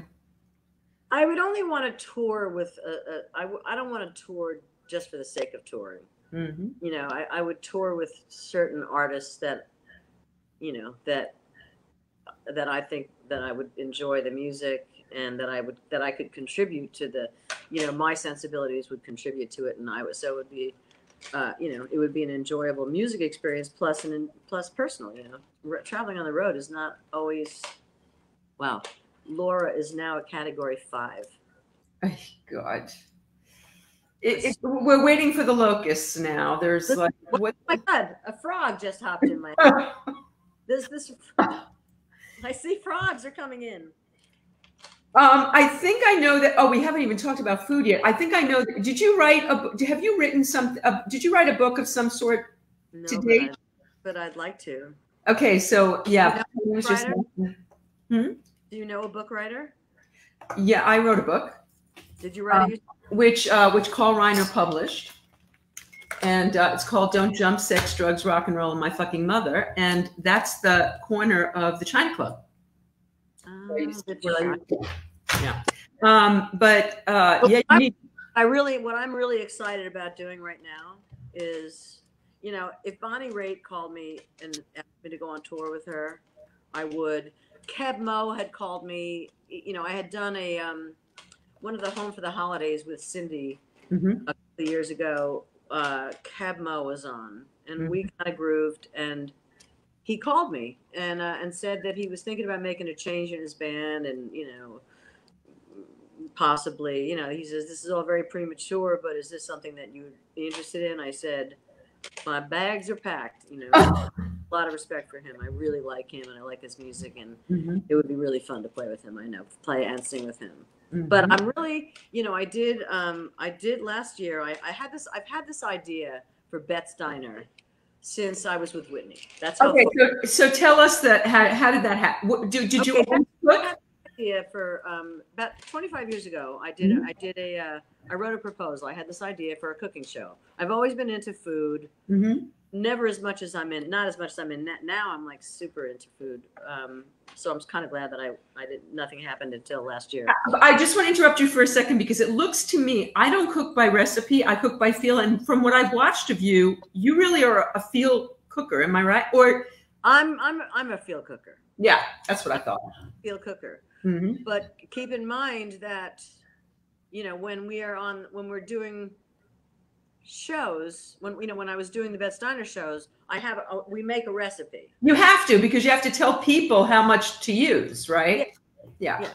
But so anyway, so for those of you who don't know what Bette Steiner is, Bette Steiner was an idea that I had for a celebrity musical cooking show, where I would I think one of the working titles that I had was also called Dish, and then that got taken. But basically it was like bringing my original idea was to bring a musical guest on, or a comedian or something, whatever. But and I'd interview them, and we would play some of their music, or if they were promoting something, play it, going to commercials, whatever. Was this before Daryl's house?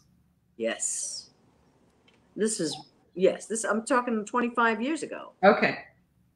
So Daryl's house wasn't 25 years ago. No. But it's a long time, but it's not 25 years. Yeah. Well, that was when I never did it then. I just wrote a proposal. And then many years later, I come back and I meet this. Last year, I'm at this Desmond Child show.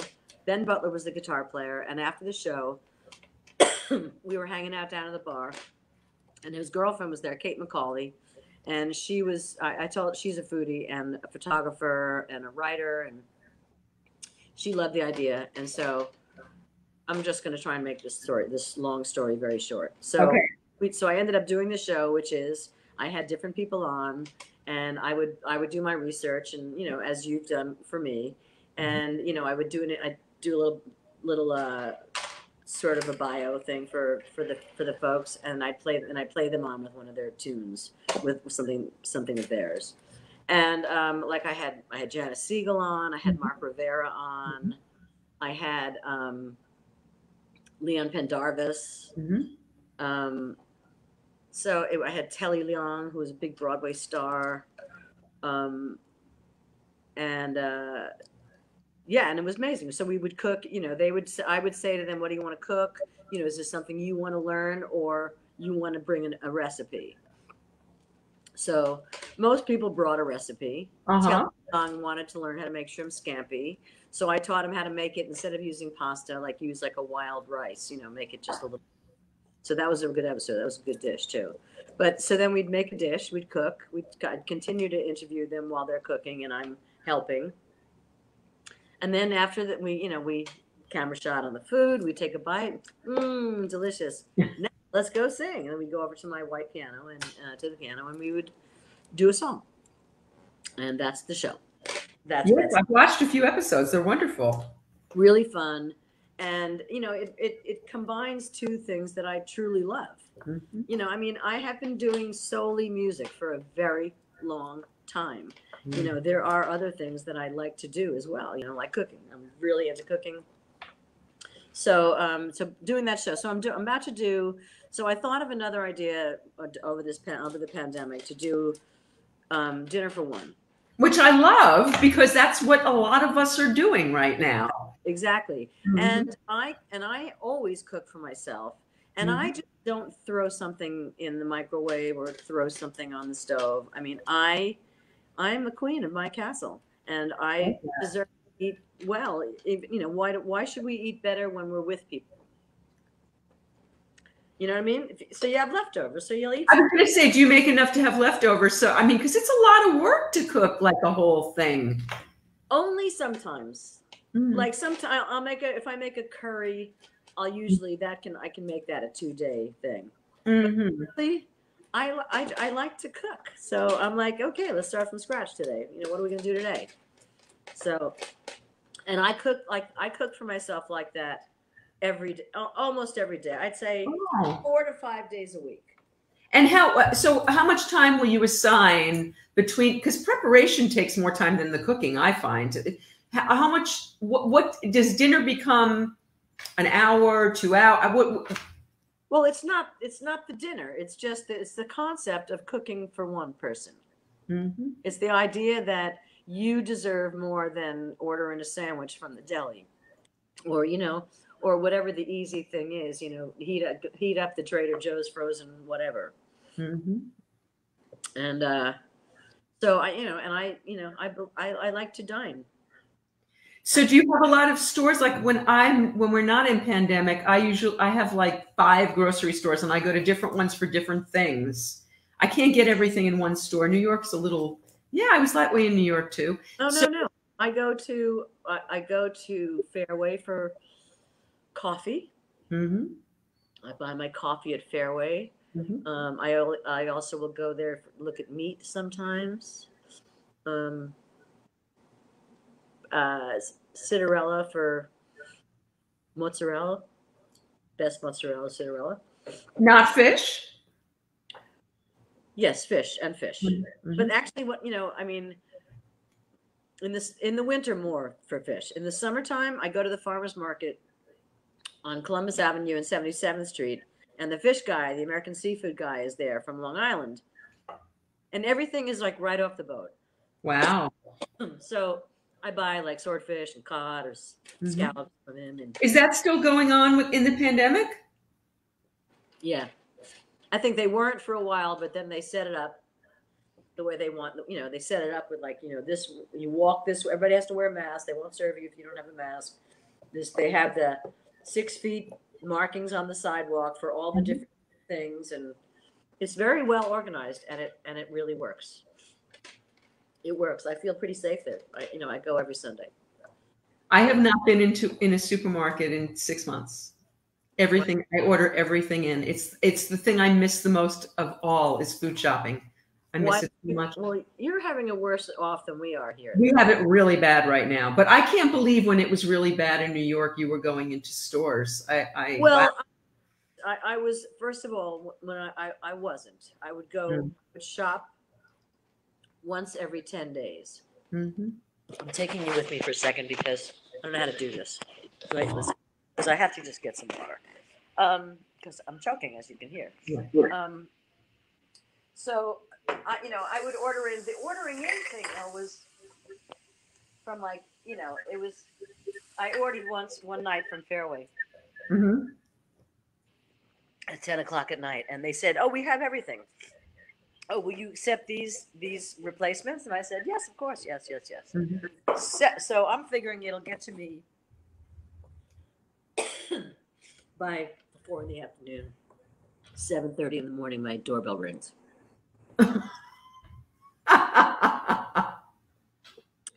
And it's a bag of food with great Gatorade and chicken soup. That's all they brought me. Wow. It was that's what was happening. You weren't getting everything you ordered. Mm-hmm. From anywhere, from Whole Foods. Sometimes you have to wait 2 weeks for your order. There was a time my mother's only ordered, she's on the Upper West Side, and it was horrible for a long time, but things are much better now as far as all of that's kind of gotten more normalized. Well, New York is everybody, you still have to wear a mask. You go in Trader Joe's, there's a line. Mm-hmm. As a matter of fact, they just told me that that they're ending the all day seniors line. Damn it. Yeah, I went there for flowers tonight, and she said, starting Monday, it's only going to be from 8 to 9, and then after that, it's just going to be one line. I'm like, oh, that ends my shopping at Trader. Guess that. Do they have senior shopping? I know they do the seniors thing out here for the supermarkets and for Trader Joe's. Do they do it in New York, other than Trader Joe's? Yeah, they do it at Whole Foods, but I don't. That's you have to get up in the morning to go. Yeah. To. Yes, I know. That's one thing that has changed, except for when I was sick. Mm-hmm. When I was sick, I think I'm having like an allergy attack or something. Mm-hmm. When I was sick, I forgot what I was saying. About going shopping. Well, I don't remember what I was going to say, but I don't remember what I was going to say. I lost my train of thought. Well, you obviously didn't go out to stores when you were sick. No, my sister brought me food. She came in 3 times with food for me, supplies. I'd leave my trash outside my front door, and she'd take it to the trash and leave my food, and we'd wave, and she would cry and because she thought that I was dying. She thought I was going to die. My poor sister thought I was going to die, but I didn't die. Were you afraid of that when you got it? Not at all. Mm-hmm. No, you didn't have the lung thing. Had I had that, I would have, because I'm very claustrophobic, and I've been sick where I was so full of mucus at times where it was like swallowing was hard, breathing was hard, and I'm claustrophobic, so that kind of puts me in a panic, and that wouldn't work well for me. Yeah. How am I doing with the eyes, by the way? We've been talking. You're doing very well. I've only been looking at you. I haven't been trying to look into the camera, but it looks like you're looking right into the camera. It's great. You're doing really well. I have no idea. That expertly. So I have a last question for you. So coming out of this thing, and I started to say it before, you do a lot of things. You've done a lot of things.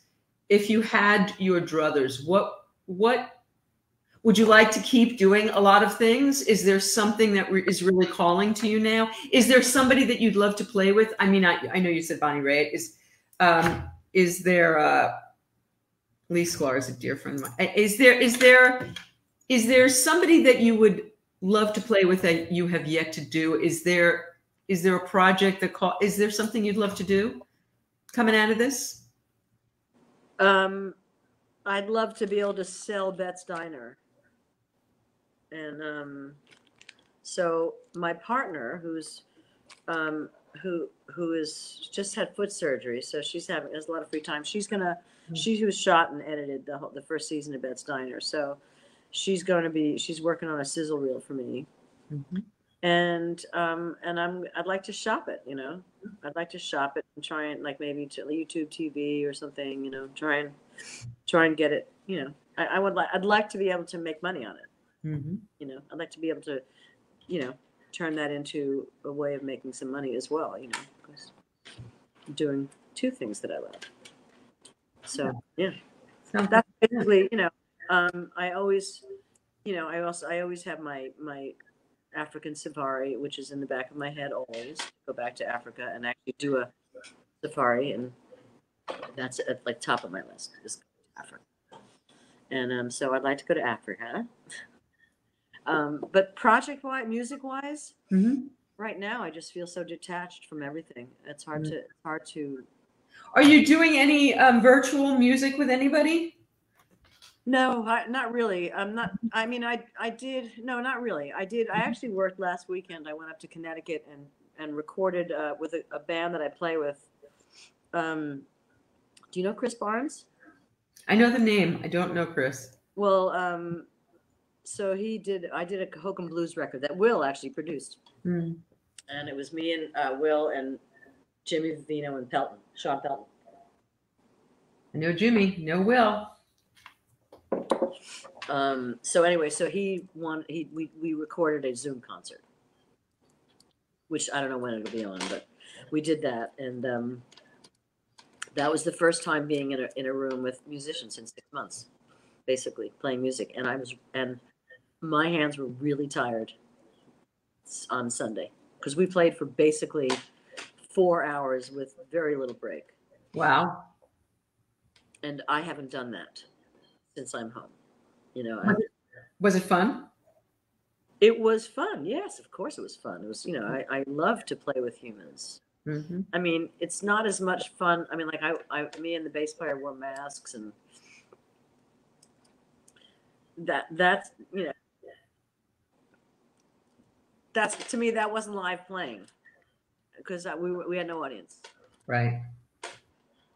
Have you seen this thing? I guess they're not doing it in New York. How would they? But there's a big drive-in thing going on out here now. I heard about that.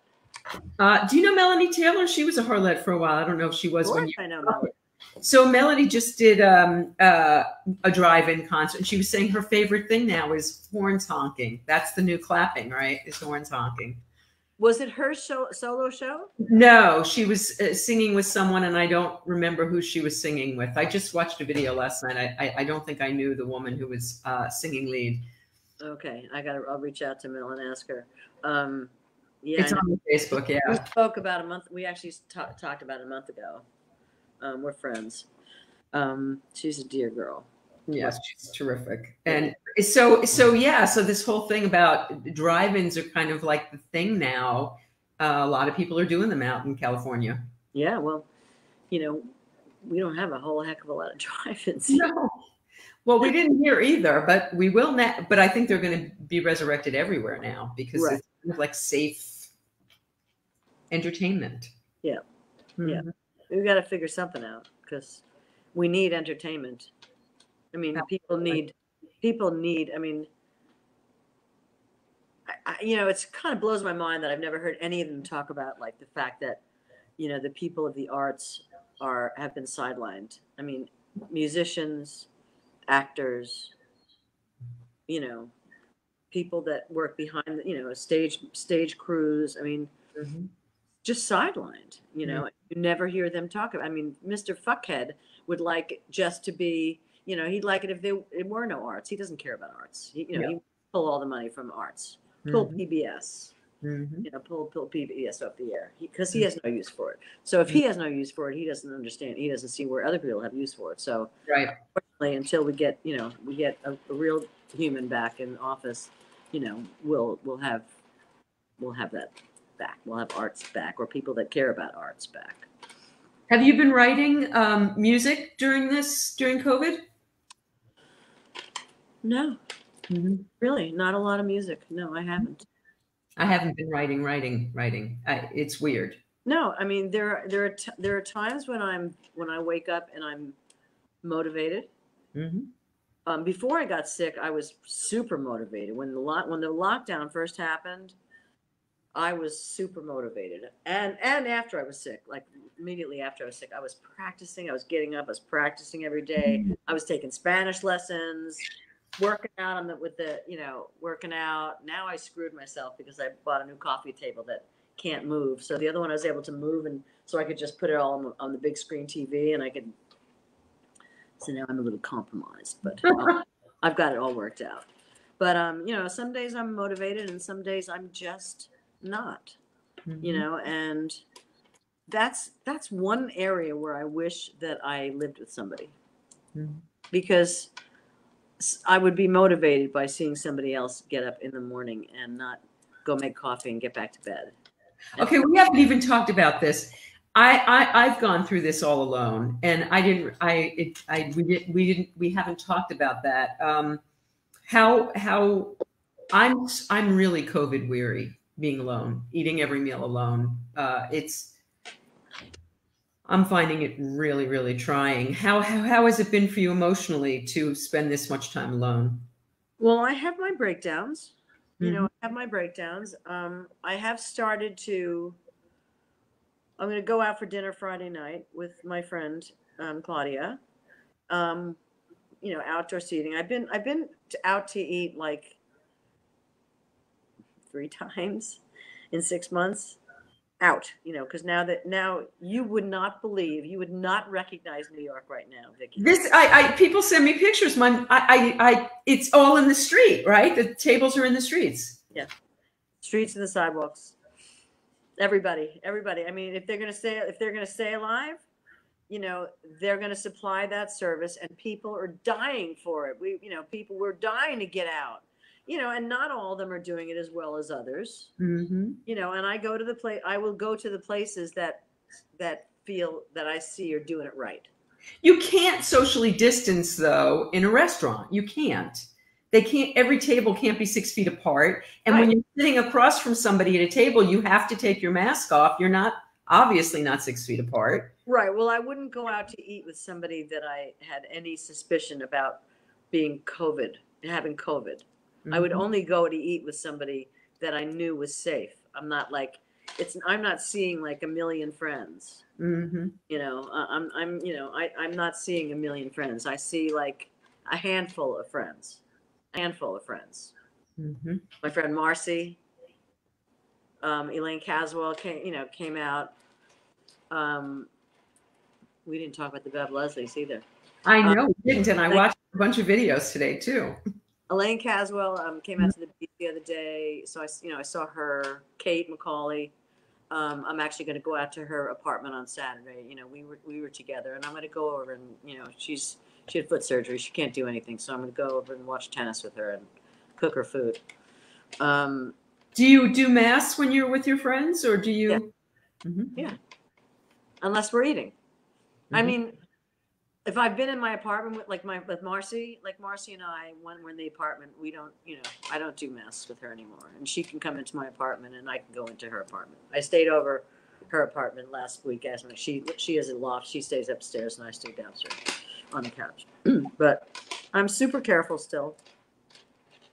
And I don't want to get it again. I've had it and I don't want it. But it, I definitely, I went through. I was good for a while because I kind of saw it as like a reboot, mm-hmm. Because I was actually rebooting. I was actually, doing different workouts and I was practicing. I started practicing a new etude and learning a new language. And, so it was kind of a reset for me. And I was like mm-hmm. going to bed at 10 o'clock at night, waking at 10:30, waking up at, early and getting up, having a coffee and getting up. Mm-hmm. I have I go 2 rounds with the coffee, and that sometimes keeps me in the bedroom till about 11:30. But the truth is, where do I have to, Yeah, I think it's very different for you. My mother she's going to Fairway and Zabar's and eating at restaurants. It's making me crazy because she didn't leave her house for 5 months. And now that she had a taste, now she lives on right where it used to be the Gap, but she's like on 89th and Broadway. She'll kill me for saying that out loud, but yeah. Yeah. Well, okay. Well, but as long as she's being, she had a guy in her apartment and the worker with the mask down and they're talking in her den and I'm sitting on the family Zoom screaming in my head.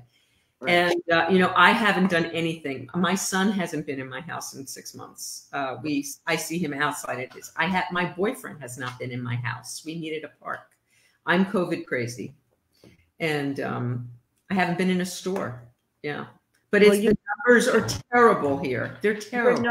Numbers are awful. And our numbers were, when I got COVID, it was, 1 in every 5 people had COVID. Mm-hmm. And that's kind of like, I know that's kind of where it was in Florida. They were at 20% and mm-hmm. These other places, Arizona, Texas. Mm-hmm. We're not much better. Yeah. Mm-hmm. So, but now, we're under 1%. So, I'm trying to like not be as extreme, if I'm sitting on a bench in the park and like on the Central Park West and somebody walks by without a mask, I'm not going to go, "Where's your mask?" Where I will in a store. I will harass you if you don't have a mask on in a store that requires masks. Mm-hmm. And it ends up, being ugly always, but I can't help it. I see people, it's like, you're an idiot. You're just an idiot. Okay. You're an idiot. So they're not enforcing, but you walk around the Upper West Side, Vicki, you walk around downtown, everybody in New York is wearing masks. See, not here. And here it's bad. And I go for a speed walk in my neighborhood and more than half the people are not. Most are not. Yeah. They go out and they don't wear masks. Most of the time, no. I'm in a very sleepy town and there's not, I don't even say it on here, but I'm Glendale adjacent, but it's a foothill town, small town. And most people don't wear masks.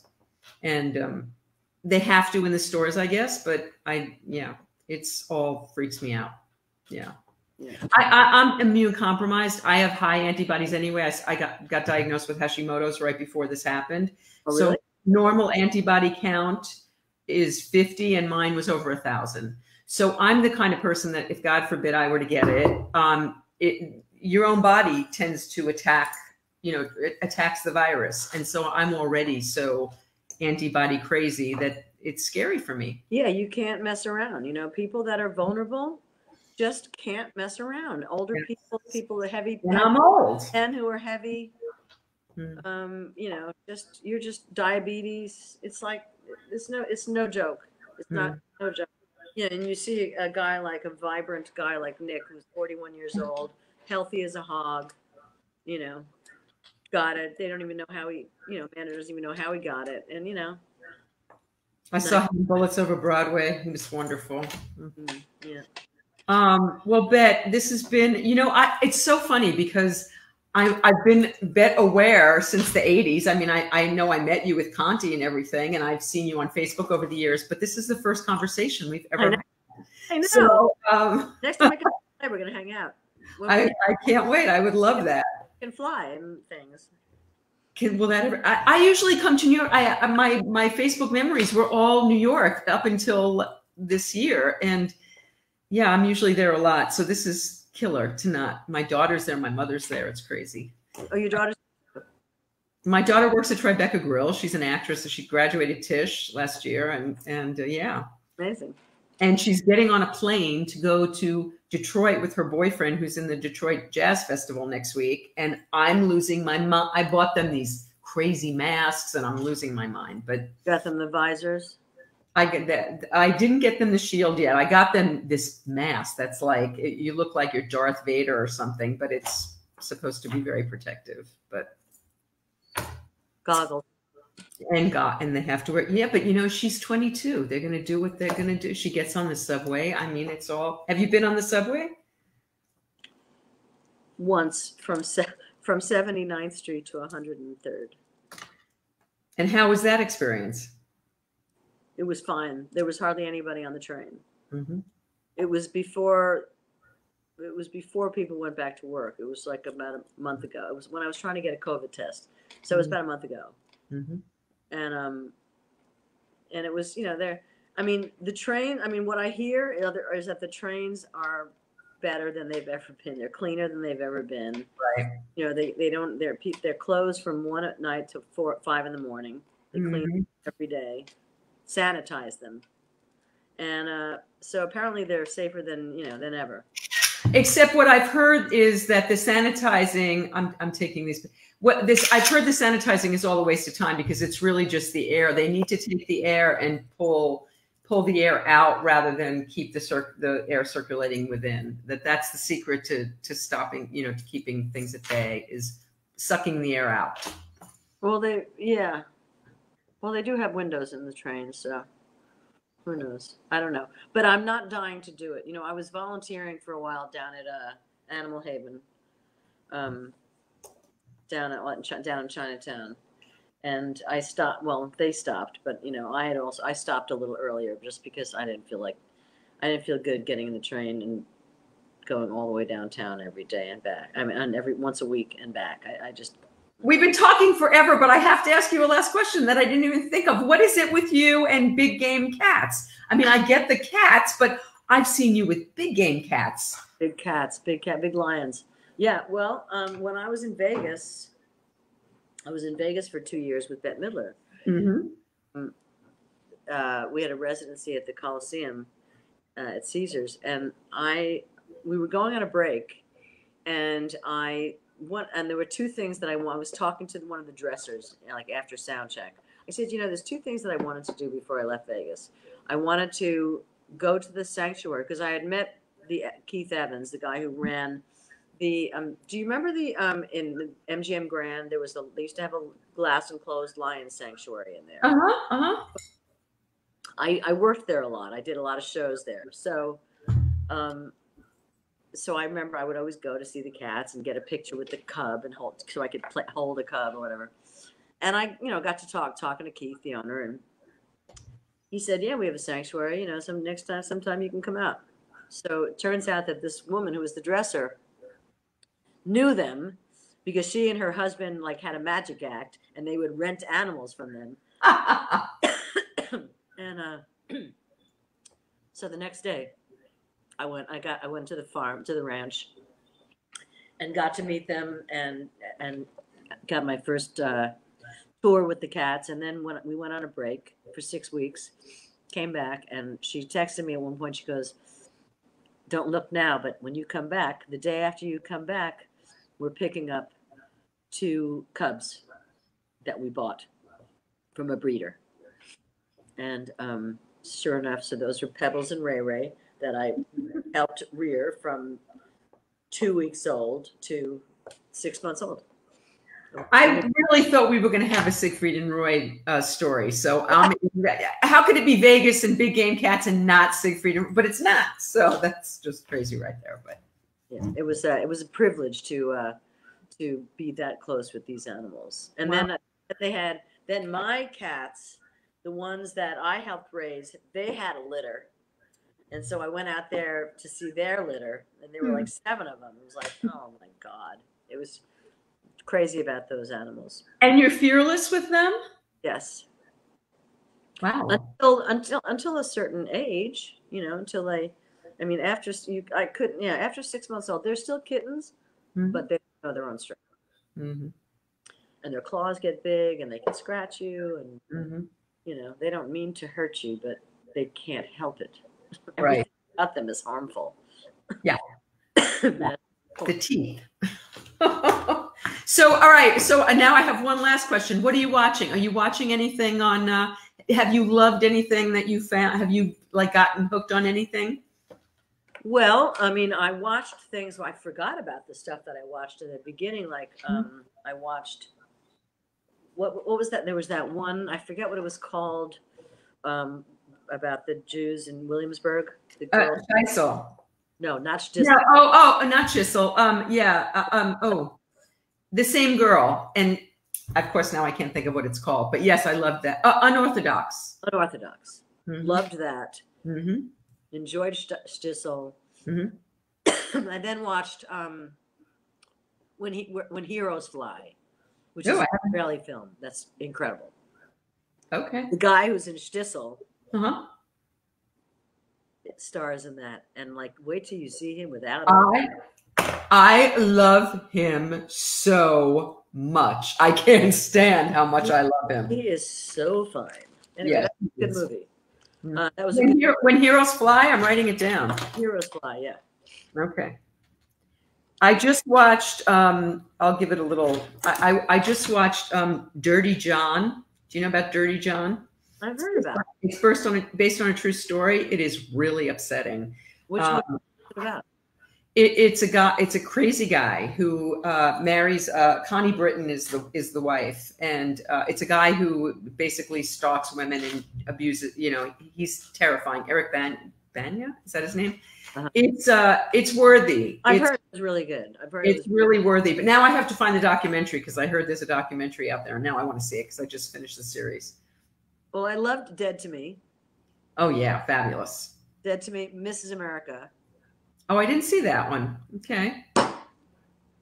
Really? On Hulu, it is so good. All right, I'm ready for something now. Did you watch Schitt's Creek? I've watched part of it. I know that I should be watching that. Everyone was trying to get me to watch Schitt's Creek for all these years, and I resisted. And I got to tell you, I cried when I got to the end.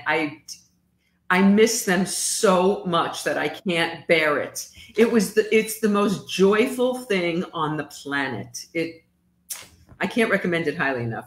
Yes, I know. They're my favorite comic actors. Yeah, she's crazy. Fantastic.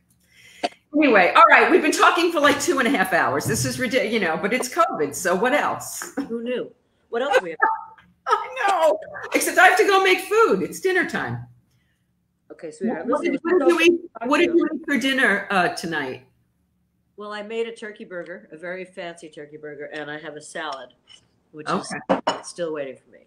Okay, very good. You're having an allergy attack. You need to take care of it. I'm really sorry. I'm having an allergy attack. That's okay. Now I understand. I've been there. I'm sorry.